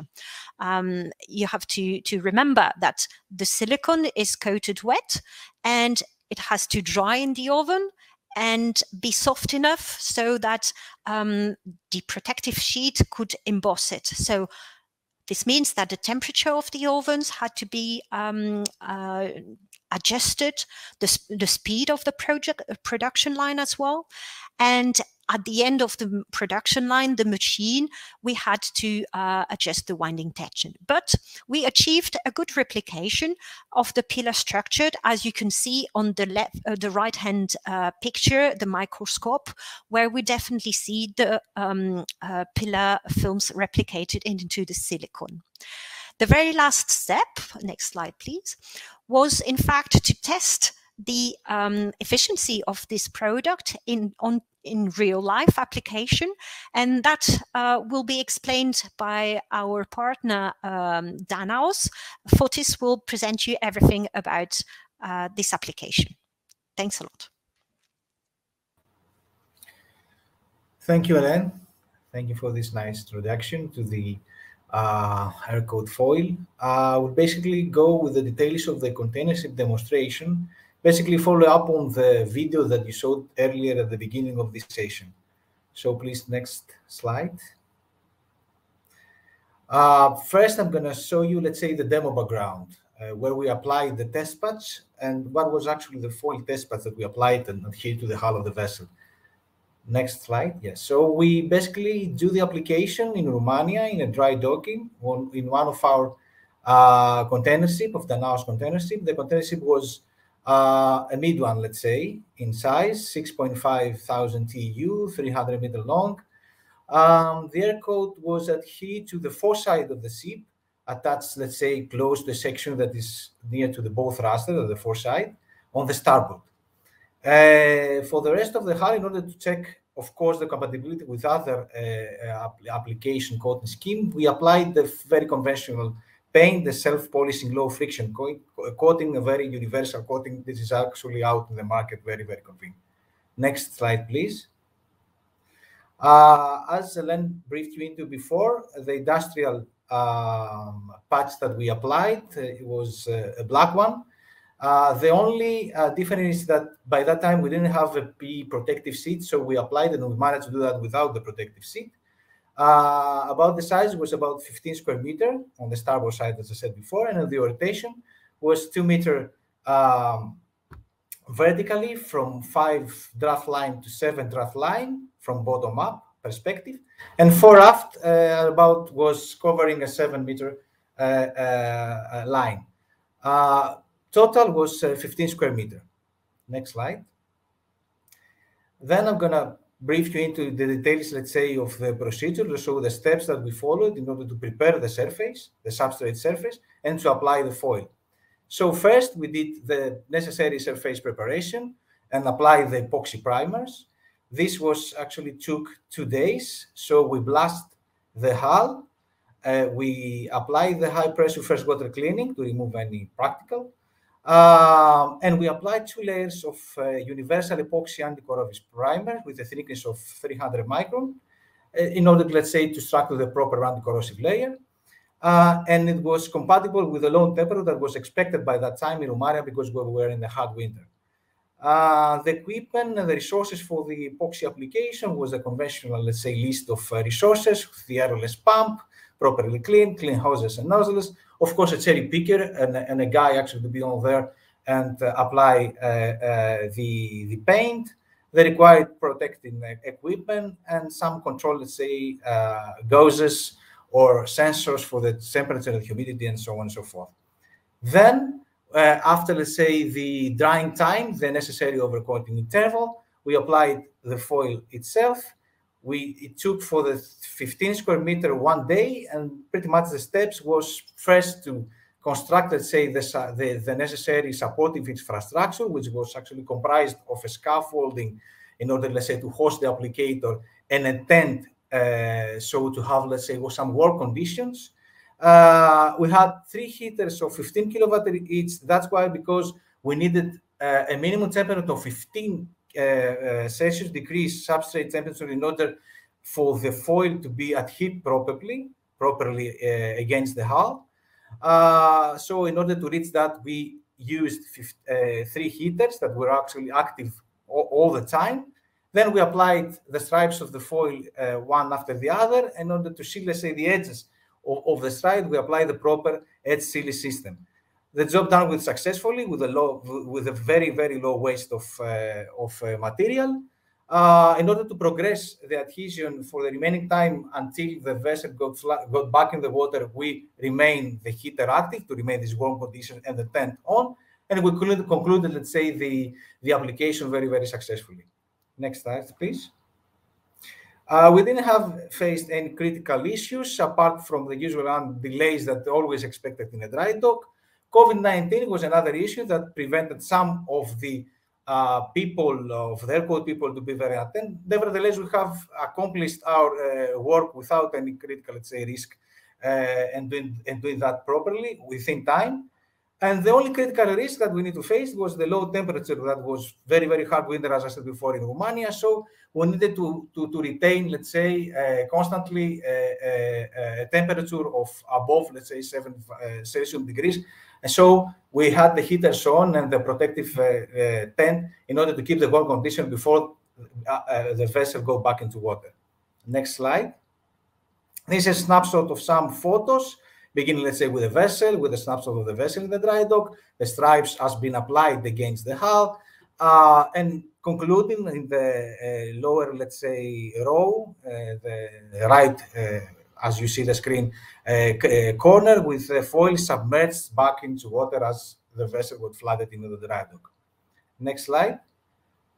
I will conclude, let's say, my presentation on the plan that we're going to follow to monitor, let's say, the foil as it is attached on the vessel, and how we're going to evaluate the benefits. So next slide, please. In order to monitor the condition of the foil, we will do some kind of underwater inspection. We've been planned to do 1 or 2, and some harbor visit if the draft line allow us to see, let's say, the upper layers of the foil if it's close to the water line, and take some pictures from the dock. The list of criteria that are gonna evaluate in order to judge the feasibility of a large-scale application and judge, let's say, the relevant benefits that we anticipate from the AIRCOAT technology is the time of application in the dry dock, the cost of application, the waste, produced during the application, the development, of course, of marine growth, so the anti-fouling, the biofouling properties, durability and adhesion of foil after service, the retention, which is actually the proper principle that we investigate in this technology, drag reduction and performance. This is going to be fully judged from a simulation, the CFDs. Maintenance, damage, and repair, so how much we should actually take any kind of action between intervals in order to maintain properly the application. And the final slide is the path that we need to follow in order to validate the technology. First, we're going to gather some data that will be captured from photos during the underwater inspection or the harbor visit. We will correlate this data with further studies as based on the simulation, which will predict the performance of a fully coated container ship based on friction data that we're going to take from experiments in model vessels. We're going to compare all this with historical data for the reference vessel that we applied these test pads in order to judge, let's say, and estimate the value and evaluate the technology advances to have as a case study as a reference, let's say, vessel. We will perform some kind of series, let's say, of studies that range from cost-benefit analysis, life cycle analysis, or even risk analysis in order to assess both the economic and the environmental availability of our full-scale application of our technology, and now in order to reach, let's say, our ultimate goal, which is to validate and quantify the benefits of a full-scale AIRCOAT solution. So we're going to judge, let's say, the readiness of our product in the market against the defined KPIs, which is friction reduction, fuel savings, anti-fouling properties, and so on and so forth. We're going to do that in an iterative way. So we're going to create a plan in order to define, let's say, how we'll monitor the foil pads, even after the project completion. So to have, let's say, a continuous feedback loop and conclude, let's say, with the proper, how can I say that? With the proper, let's say, validation of our technology and just the readiness in order to introduce it into the market. It is actually, with this comment, I conclude my presentation, and I'm passing the floor to Niels from CML. Thanks, Fotis, for the kind introduction. My name is Niels Hagemeister. I'm a research associate with Fraunhofer CML in Hamburg, and I'm going to introduce our method for performance prediction. So at the beginning of the project, we basically looked at 3 different options to validate the performance of AIRCOAT at full scale. The first one was a full-scale ship trial, which seems quite straightforward, but it was discarded very quickly because of the amount of material that we would have to produce and the fact that we would have to apply it manually. The second option we saw was using and potentially modifying an existing performance prediction method. These methods are well established. However, we weren't quite sure how to modify it, especially since most of these methods rely on some sort of scaling to the actual flow conditions. So we settled for the third option, which was to do a simulation with computational fluid dynamics. This has the advantage of being in full scale, so no scaling involved, and it's an actual modeling of the flow. We did have to do some adaptations. So in this case, the HSB from Bremen, they developed a wall function to model the effect of AIRCOAT, which made it possible to discard the first 2 options and settle for the CFD option. Next slide, please. Before I go into detail on that, I want to present some general considerations on the performance prediction. So the first is the dependence of drag reduction and air retention on the size of the structures, which is shown qualitatively in the left plot. So drag reduction increases with the size of the structure.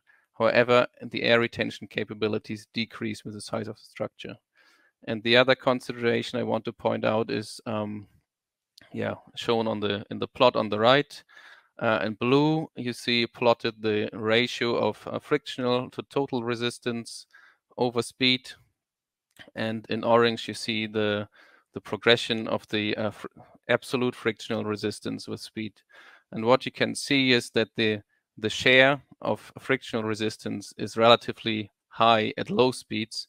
However, in absolute terms, the frictional resistance is highest at high speeds. So this means in relative terms, we would expect larger gains from AIRCOAT at low speeds, and in absolute terms, we would expect larger gains at high speeds.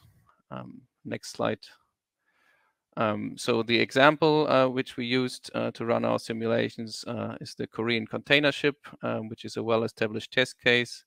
It's a ship of length of 230 meters, and the velocity shown in this example is 26.6 knots, and the structure size we selected was 50 micrometers. Next slide, please.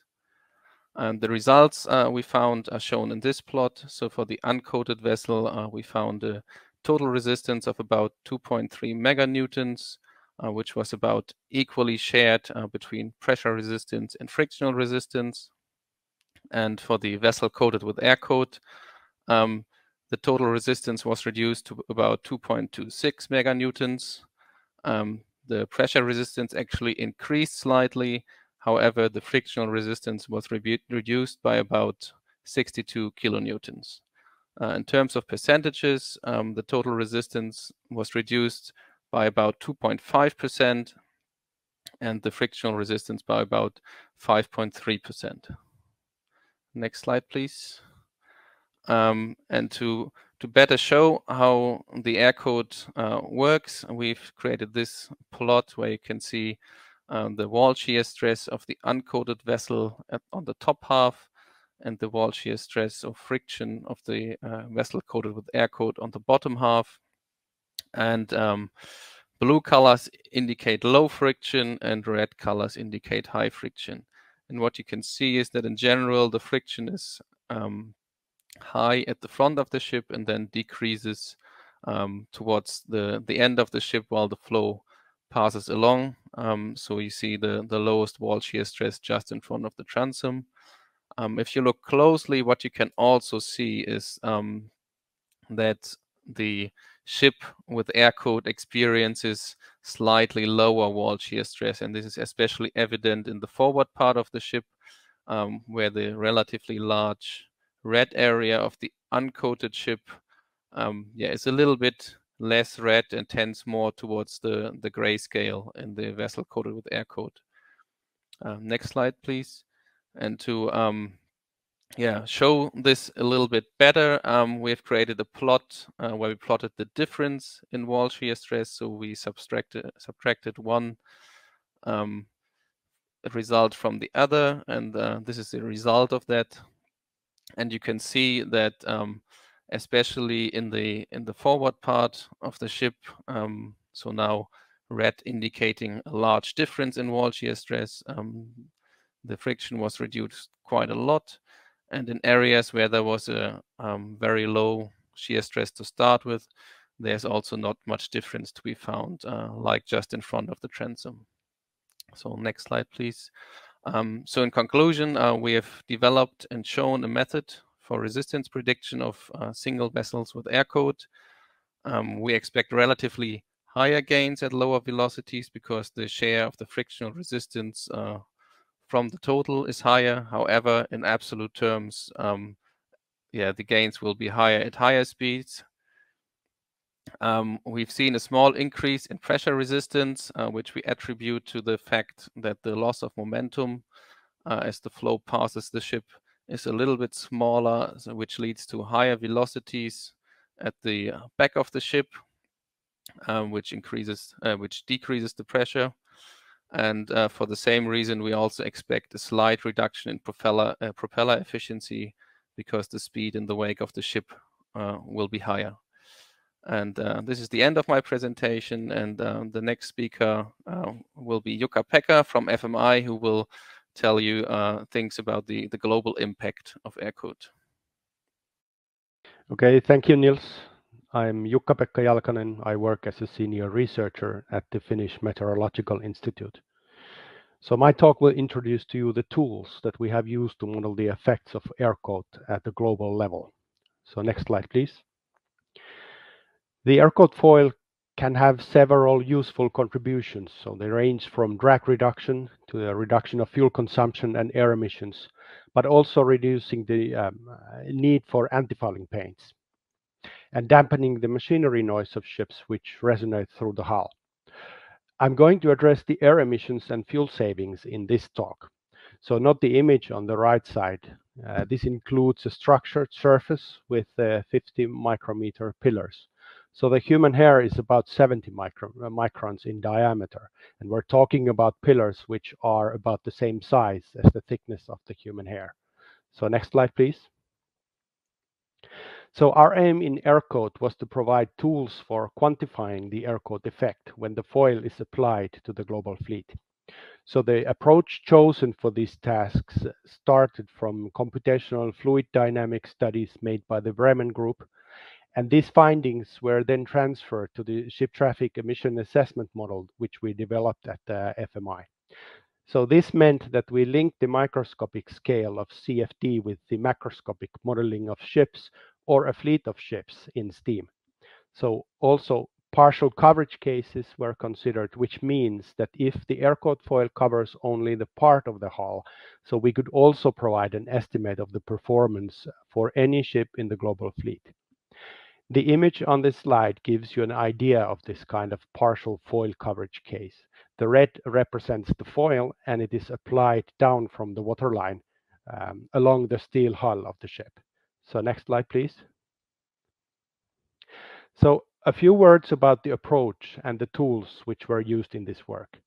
We use data from Automatic Identification System, or AIS, and that provides a frequent update of vessel positions at a global level. Both satellite and terrestrial AIS were used in this work, and the data comes from year 2018. An example of AIS snapshot from a few days back can be seen on the bottom right. So this is from Marine Traffic website. In addition to the global fleet, technical description was obtained from IHS Markit. So these data include physical dimensions, machinery details, cargo capacity description, to name a few. So the ship activity and the fleet description were combined and fed into the STEAM ship emission model. So next slide, please. So this slide describes the model processing for air emissions. So the input datasets describing the vessel activity and technical details are here on the top, and the steps described in the slide are repeated over all of the ships and every position report found in the AIS data. So this means that this cycle of events is repeated billions of times during a global simulation. Note that I have marked 2 boxes with ellipsoids. So the red one is here to remind us that the weather contributions were turned off in this work. So no contributions from wind, waves, sea ice, or currents were considered. The yellow ellipsoid indicates the part that was changed by the AIRCOAT foil. So this is where the friction calculations take place. As a result, we get a printout of vessel level emissions and fuel consumption of the global fleet. So this is how STEAM works. Next slide, please. And this is what it looks like when we combine it to a single image. So this is a map of CO2 emissions from global fleet. So we can trace this map back to individual ships and do a vessel level validation against stack measurements or fuel reports. So next slide, please. So during this work, we also had a look at the wet surface area of the global fleet. So the bar graph on the left indicates the draft distribution of the global fleet of ships. So as you can see, most of the wet surface is on ships which have a draft between 14 and 15 meters. So their contribution is already over 40 million square meters. So the line indicates the cumulative fraction of the wet surface covered.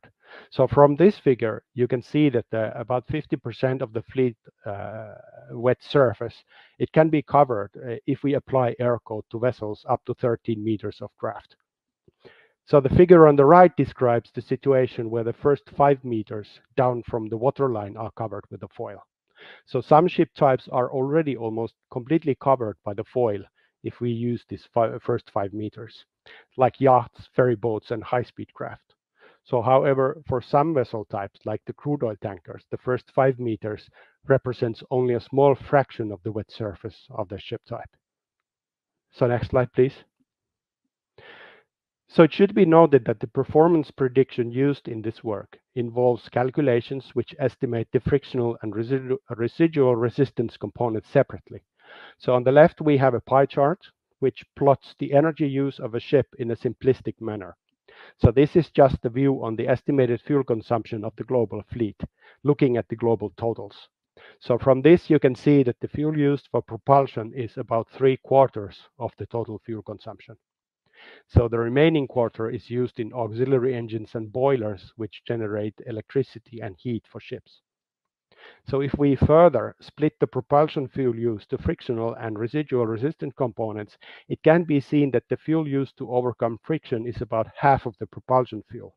So from this pie chart, you can see that if we completely eliminate friction, it may lead to about savings of 40% in the shipping fuel. So in this figure, it means that this orange part here is reduced. And on the right-hand side, we have a more detailed description of energy flows of a cruise vessel. So as you can see, there are many components in the energy balance, and the propulsion is only a part of it. Next slide, please. So this slide provides one example of the results which can be obtained with the models. So it is a summary of results for this 50 micrometer pillar surface case, which was described in one of the first slides of this talk. So for this surface structure, the maximum reduction with the full application of AIRCOAT is about 2% less CO2 emitted and fuel used. So almost 3% less particulates are emitted. So of course, if the foil does not cover all of the wet surface of the fleet, then the savings will be less than this.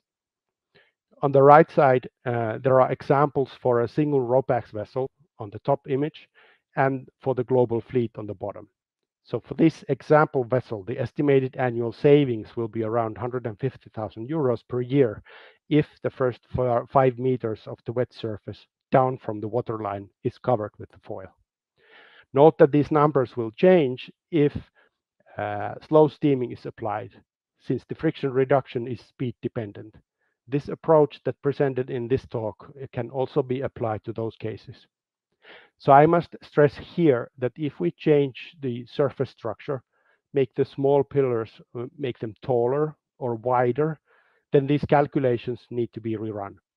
The point of this exercise is to show that we now have the tools which link the advanced studies of microstructured surfaces with the global fleet modeling. This can be used to test various structures before they are taken through to manufacturing. Next slide, please. So there are 4 take-home messages from this talk. The first one is that the reduction of around 40% in ship fuel consumption can be achieved if we completely eliminate the friction. So if you eliminate half of the friction, then the total fuel consumption goes down by 20%, not more. The second and the third points to remember are that we now have the tools to predict the fleet fuel savings as a function of microscopic surface structure. So this links the CFD studies with the steam modeling, and it also considers speed changes or slow steaming. Since drag reduction mechanism that was built in these models, it is speed dependent. And finally, all predictions are done at vessel level, and we can go from single ships to fleet level quite easily. So the modeling tools may speed up the surface design process before the manufacturing step is taken. And with this, I would like to stop and thank you for your attention.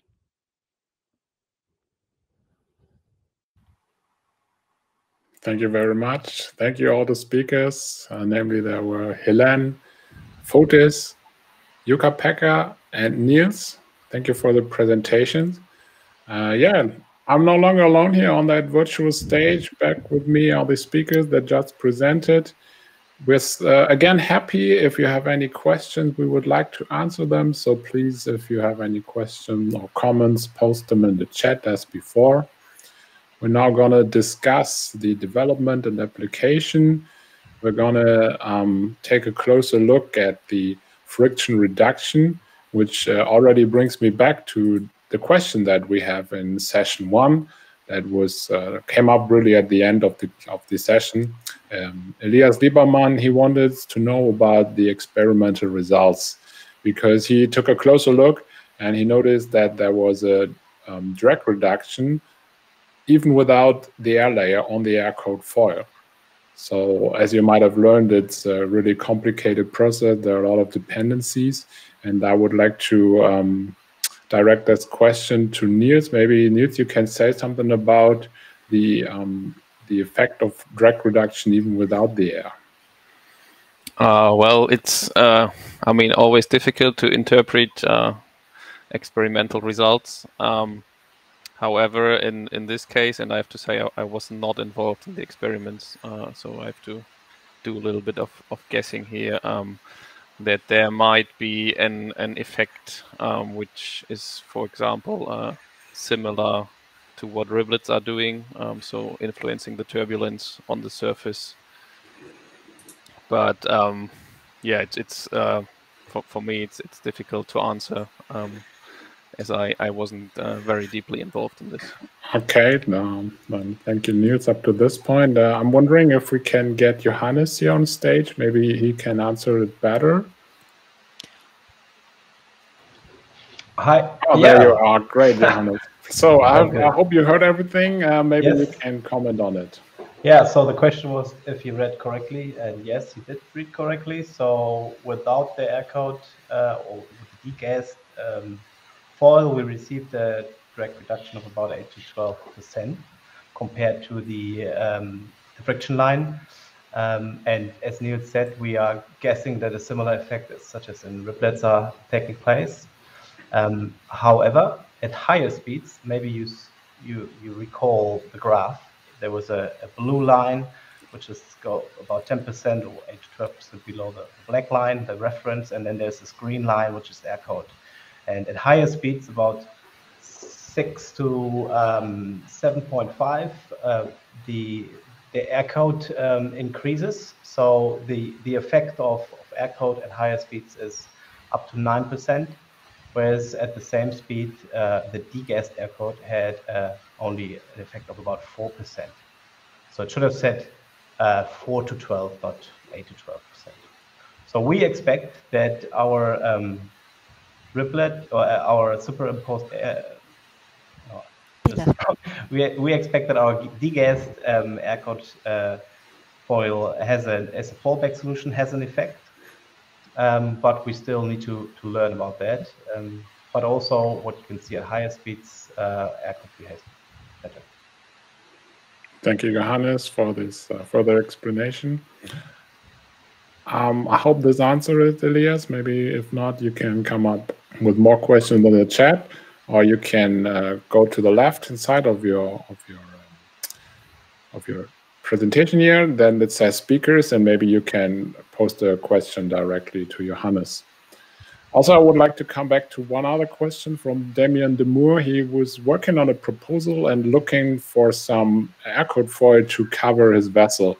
Damien, I must say this question might raise some more questions. There will be some back and forth. So I would like to already point out that AIRCOAT is not a commercial product. And we have now seen what happened within the project and how AIRCOAT foil is being produced. So my suggestion would be that you get in contact with one of the speakers here, and maybe we can come up with a date and further discuss your request and see what you're actually working on. It would be great to get in contact with you. Thank you. Okay, now officially session 2. There was a question about the CFD from Yan Xing Kiading. She wants to know even more about how this whole CFD simulation works. So Niels, what model did you use for your AIRCOAT estimate and the drag reduction? So we used a Reynolds average Navier-Stokes model, and for that we used the custom wall function that was developed by the HSB from Bremen in their work. So basically they made simulations to develop this wall function, which we then used to predict the resistance of a full-scale ship. So it's not a publicly available model at the moment, but what it does allow some slip basically between the hull of the ship and the water, as opposed to using the standard non-slip condition. I hope this answers the question. I hope so too. Thank you, Niels. I would like to know from Jukka-Pekka, what is the difference in your simulation compared to what Niels did? So basically what Niels did was much more detailed, because what we do in STEAM is a very simplistic method of predicting the resistance. So basically what Niels is able to do is much more elaborate. So the benefit of having us to do the global simulation comes to, okay, whatever was developed based on the CFD calculations of drag reduction, so basically defining the speed dependency of drag reduction, then we can apply that in a global fleet simulations. So that's the benefit and the difference that we have. But I must say that CFD is much more detailed than what we do. Thank you, Jukka-Pekka. There are multiple questions coming from Andrew Spittery. We will get to it one by one. So the first question is about the drag reduction effect, and if we can tell the difference between an effect from the structure and an effect from the air layer. Niels, what are your experience with that in the CFD simulation? Well, in the CFD simulation, we actually do not discriminate between those. We are just modeling, let's say, a drag reduction effect on top of the surface, and it's kind of, yeah, it's not, in our simulation at least, it's not connected to an actual structure or air layer. It's just we are modeling the effect that the air layer has on the surface. I think that needs to be pointed out here. However, the size of the structure has quite a large effect, as was shown earlier this morning. So we basically, if we would simulate a smaller structure, we would see a smaller drag reduction, and vice versa. Okay, thank you, Niels. So it's a quite complex topic. I have to admit, it's hard to answer it in one question. There is a question about the material and the foil. I would like to direct the question to Helene. So has the coating film a shelf life, and how can it be manufactured? Maybe you can give a little bit more details about that. And also there is a question about the application, but one after the other. So tell us about the shelf life of your product. So the shelf life of the product is mostly related to the adhesive layer, which is at the back. You remember it's a multi-layer self-adhesive. So as long as the product is stored within standard conditions of humidity and temperature, we expect a minimum of 2 years of shelf life. With what regards the top layer, as long as it is stored with its protective sheet, we expect no change in time of the performance of the product. So yeah, count on a minimum of 2 years shelf life for the product, final product. Thank you, Helene. About the application, I think, Fotis, you were there. You're the expert on the application. Maybe you can say something about the different difficulties and also the time frame and other conditions that you need for a good application process. The difficulties actually was narrowed down to the critical factor, as I said in my presentation, about the low temperature. We need, at least with the material that we applied, a low temperature, let's say, of at minimum temperature of 15 Celsius degrees of substrate. So when you do that in winter time with harsh condition and low temperature, you need actually to compensate and mitigate with an infrastructure, let's say. That was the heaters.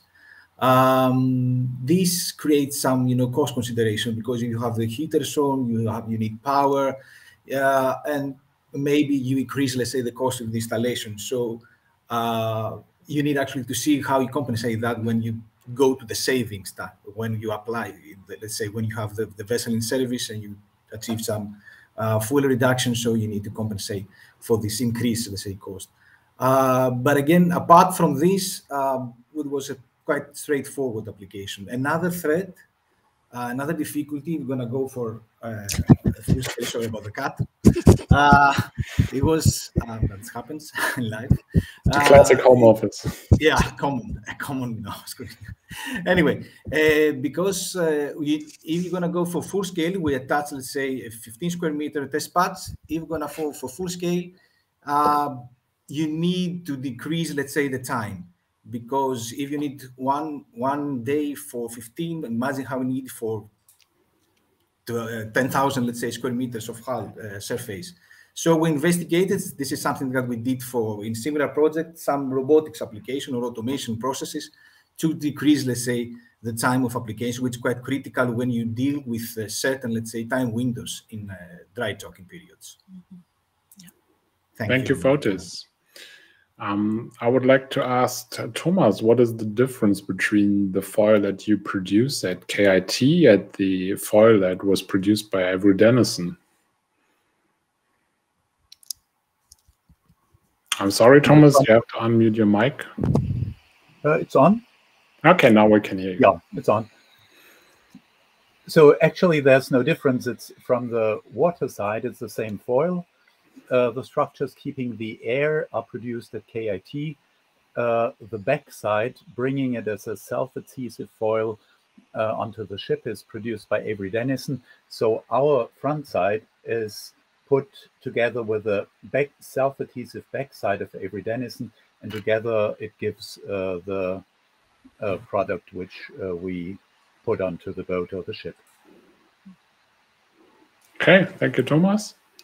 Then maybe we can come back to a question that was raised before about the drag reduction, and there were multiple values for drag reduction and how effective it is and what is the actual fuel consumption with and without AIRCOAT. Maybe Jukka-Pekka, you have a good overview on how much a vessel can save. Maybe you can say something about there. There was also the example in session 4 for a 10-meter draft and 30 knots traveling speed.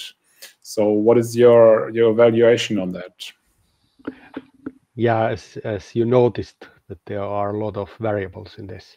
So it varies from vessel to vessel. So if you have a shallow draft vessel with a high speed, then you would expect larger savings. But if you partially coat an oil tanker with AIRCOAT, you don't see that much of an effect. So the slides that I showed in my presentation, so those were kind of overall effect at the global fleet level. But of course, we can choose any of the vessels in the global fleet. So previously there was a question about this, or what I was assuming to be a cargo ship. So you would have a 10-meter draft with 13 knots of speed. So that would be a kind of an I dock up a bulk carrier with these specifications. So if you fully coat that one with AIRCOAT, so you would save about 2% of the total fuel consumption per year. So this would be the estimated effect for that vessel. Thank you, Jukka-Pekka. I would like to come back to the process of application. For this, we saw in the video that the application was done by hand, and also in the video before at the research vessel. What other methods are there to apply AIRCOAT foil on a vessel? Yeah, as I said in my previous answer, we should see methods as automated processes. I mean, the technology is out there for robotics. There are robotics in the business for doing inspections, close-up surveys, and these kind of things. I think it's tangible, and I can see only that option. I mean, for a full scale, if you're going to go to apply product tomorrow in large ships. So yeah, robotics and automation processes is something that we should investigate, and this is actually an alternative, a good alternative. Yes, it's an ongoing process. Thank you, Fotis. Helen, you produced the AIRCOAT foil on a large scale, and the question that we often get is, how much would you charge for such a foil? Have you any estimate of what perhaps 1 square meter of the foil would cost if it at some point will be commercially available? So it's a little bit difficult to answer because we have already still so many variables that we would need to set. But at the moment, with the conditions of productions, that would be a foil of several tens of euros per square meter, for sure. And but industrialization would lead to cost reduction with time, because when parameters are better set, there's less scrap, better production efficiency. It's not a product which will cost 50 cents per square meter like some other self-adhesives. Thank you, Elaine. Niels, I would like to come back to your presentation. So you presented some results that there are some pressure differences when applying the AIRCOAT foil. You also, on a private level, you like to sail a boat. So I would like to ask, what is your expectation, or what do you expect the performance of the AIRCOAT? Will you feel a difference in maneuvering or steering a vessel when AIRCOAT foil is applied? So you probably mean concerning turning circles or maybe other. Like that, exactly. Yes. Okay. So if you look at, for example, an emergency stop maneuver, then obviously with less resistance, it might take a little longer, just because you have less force holding you back to start with, and also over the full range. Concerning like a turning circle, I don't think that friction has a small reduction in friction has a major impact on the turning circle or maneuvering properties of a ship.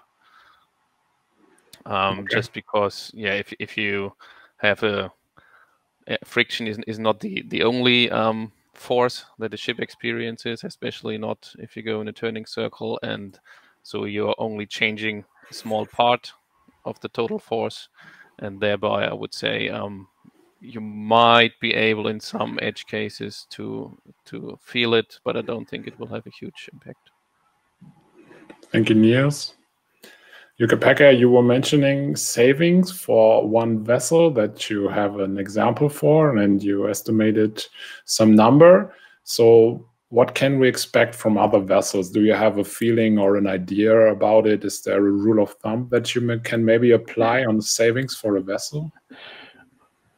Well, if I could predict the oil price, I would be a very wealthy man. But let's say that the volatility that you have in the fuel prices is already quite difficult to say. But let's put it this way: that the amount of fuel that you will save with the foil, it depends on how you operate the vessel. Also, if the foil performance is maintained over several years, so that you don't have to replace it frequently. So all of these come into this play. So basically, it would have to be a very careful evaluation on the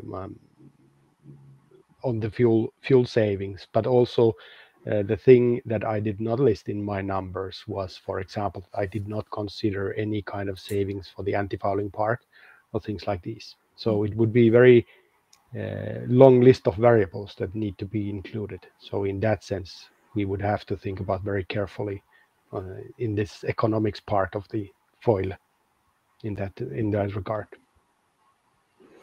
Okay, thank you, Jukka-Pekka. I will just take a closer look here in the chat. There were several questions popping up. So, okay, that's hard to read. I'm sorry. Okay, so there is a question by Philip Beveridge. He wants to know about the cleaning of the microstructure and the recovering of the performance once it was lost. Maybe Thomas, you can answer that. So what are the possibilities to actually clean the AIRCOAT foil, and will it regain its performance after it maybe was once lost? Well, cleaning is a key point. Of course, seawater will not be clear, and so we decided not to take the complex structure of the Salvinia plant, which is liable of including particles from the sea, but we had clear pillars, so washing out potential particles should be very easy. So we do not expect problems of cleaning, especially as microfouling, as we saw, is indicated to be prevented by the air layer. What happens when the air layer is lost? So I said there's an internal life of the air layer under lab conditions, as I showed with superhydrophobic surfaces. What would happen under rough sea conditions? So the nice thing is that there's a continuous equilibrium between the air stored in the seawater. Seawater is containing air, it's dissolved there. So basically, the seawater is the second largest air deposit in our world. The largest is the ambient air, but the sea is full of air. What we see is when air is partially lost, the air layer is breathing. If we go to too much depth, then the air layer is lost because the equilibrium is not reached and we have to make smaller structures. But if we are at adequate height, then if we press or do something so that the air layer is, say, only 50%, then it breathes, it reassembles the air diffusing in from the water. That's something we saw very clearly at the HSVA experiments when we worked with oversaturated water. The air layer was recharged so much that bubbles came out. Of course, in real sea conditions, we will not have oversaturated, but just saturated water. But there, a partial loss of air is replenished again by diffusing of air molecules from the water to the air layer.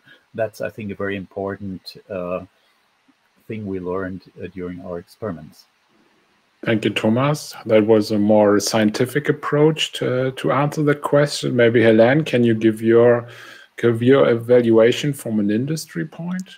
Yeah, so we didn't actually carry out some cleaning tests on the pillar structure, but one point which can be added to what Thomas just mentioned is the nature of the pillars. So as explained before, during the presentation, we worked with silicone pillars, which are very hydrophobic, and they have this fouling release ability.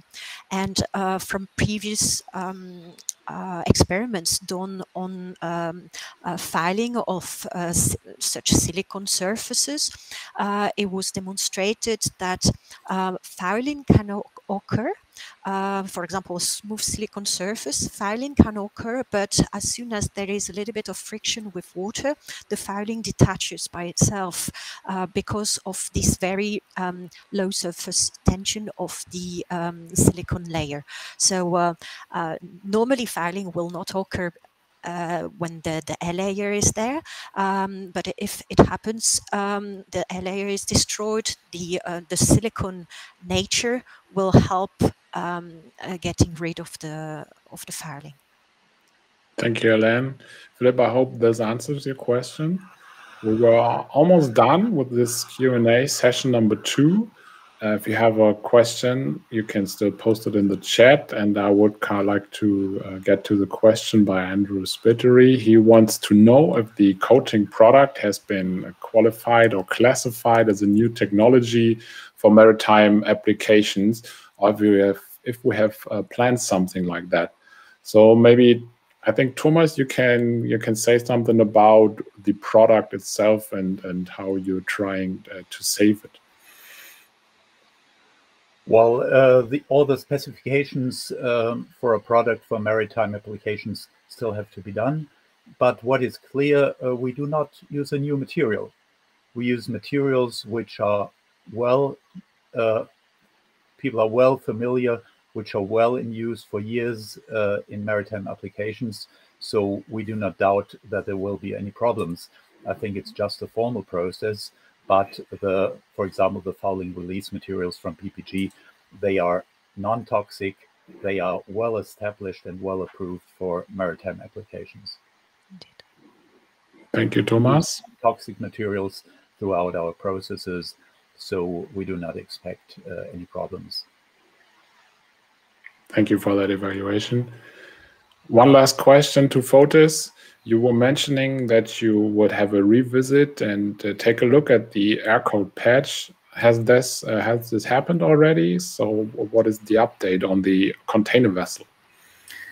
Yeah, we had an attempt from Niels, which is actually present here, but we were unlucky. We would plan to redo that, to visit the vessel when it's at the dock. Maybe we got the chance to actually take some pictures from above, from the shore. But again, we should do, and as I said, some underwater inspection to have a close-up, let's say, survey of the conditions that of the foil, take some pictures, and create, let's say, some assessment on top of that on how these are the conditions, if it's adhered, if there's any damage. We will perform that in April, just before the end, let's say, of the project. Thank you, Fotis. Thank you to all the speakers. Thank you for answering the question. I hope everybody in the audience was happy with our answers. If you would like to know more, we will be happy to meet you at the networking sessions later on. The final event is almost over, but just almost. I would like to say thank you to all of you for participating. And I'm out from here, but I will leave the stage to Johannes, who will have some final words to you. Yes. Thank you very much, Jonathan. Thank you, everyone, in this session. So, conclusion, yeah. What have we done? First, I'd like to go into the project results. We conducted the first ever demonstrator project on passive air lubrication. We've learned a lot. We gained a lot of knowledge. We produced large pieces, in fact, kilometer sizes of microstructures, high quality foil. We defined industrial manufacturing and application processes, and we demonstrated the durability, the operationality of the AIRCOAT foil, the material strengths of the self-adhesive foil. We showed that drag reduction occurs on near operational scales, and we validated it numerically. And we also showed an inhibition of microfouling settlement to the passive air lubrication foil. We upscaled our results to full scales via simulation and showed the environmental effect.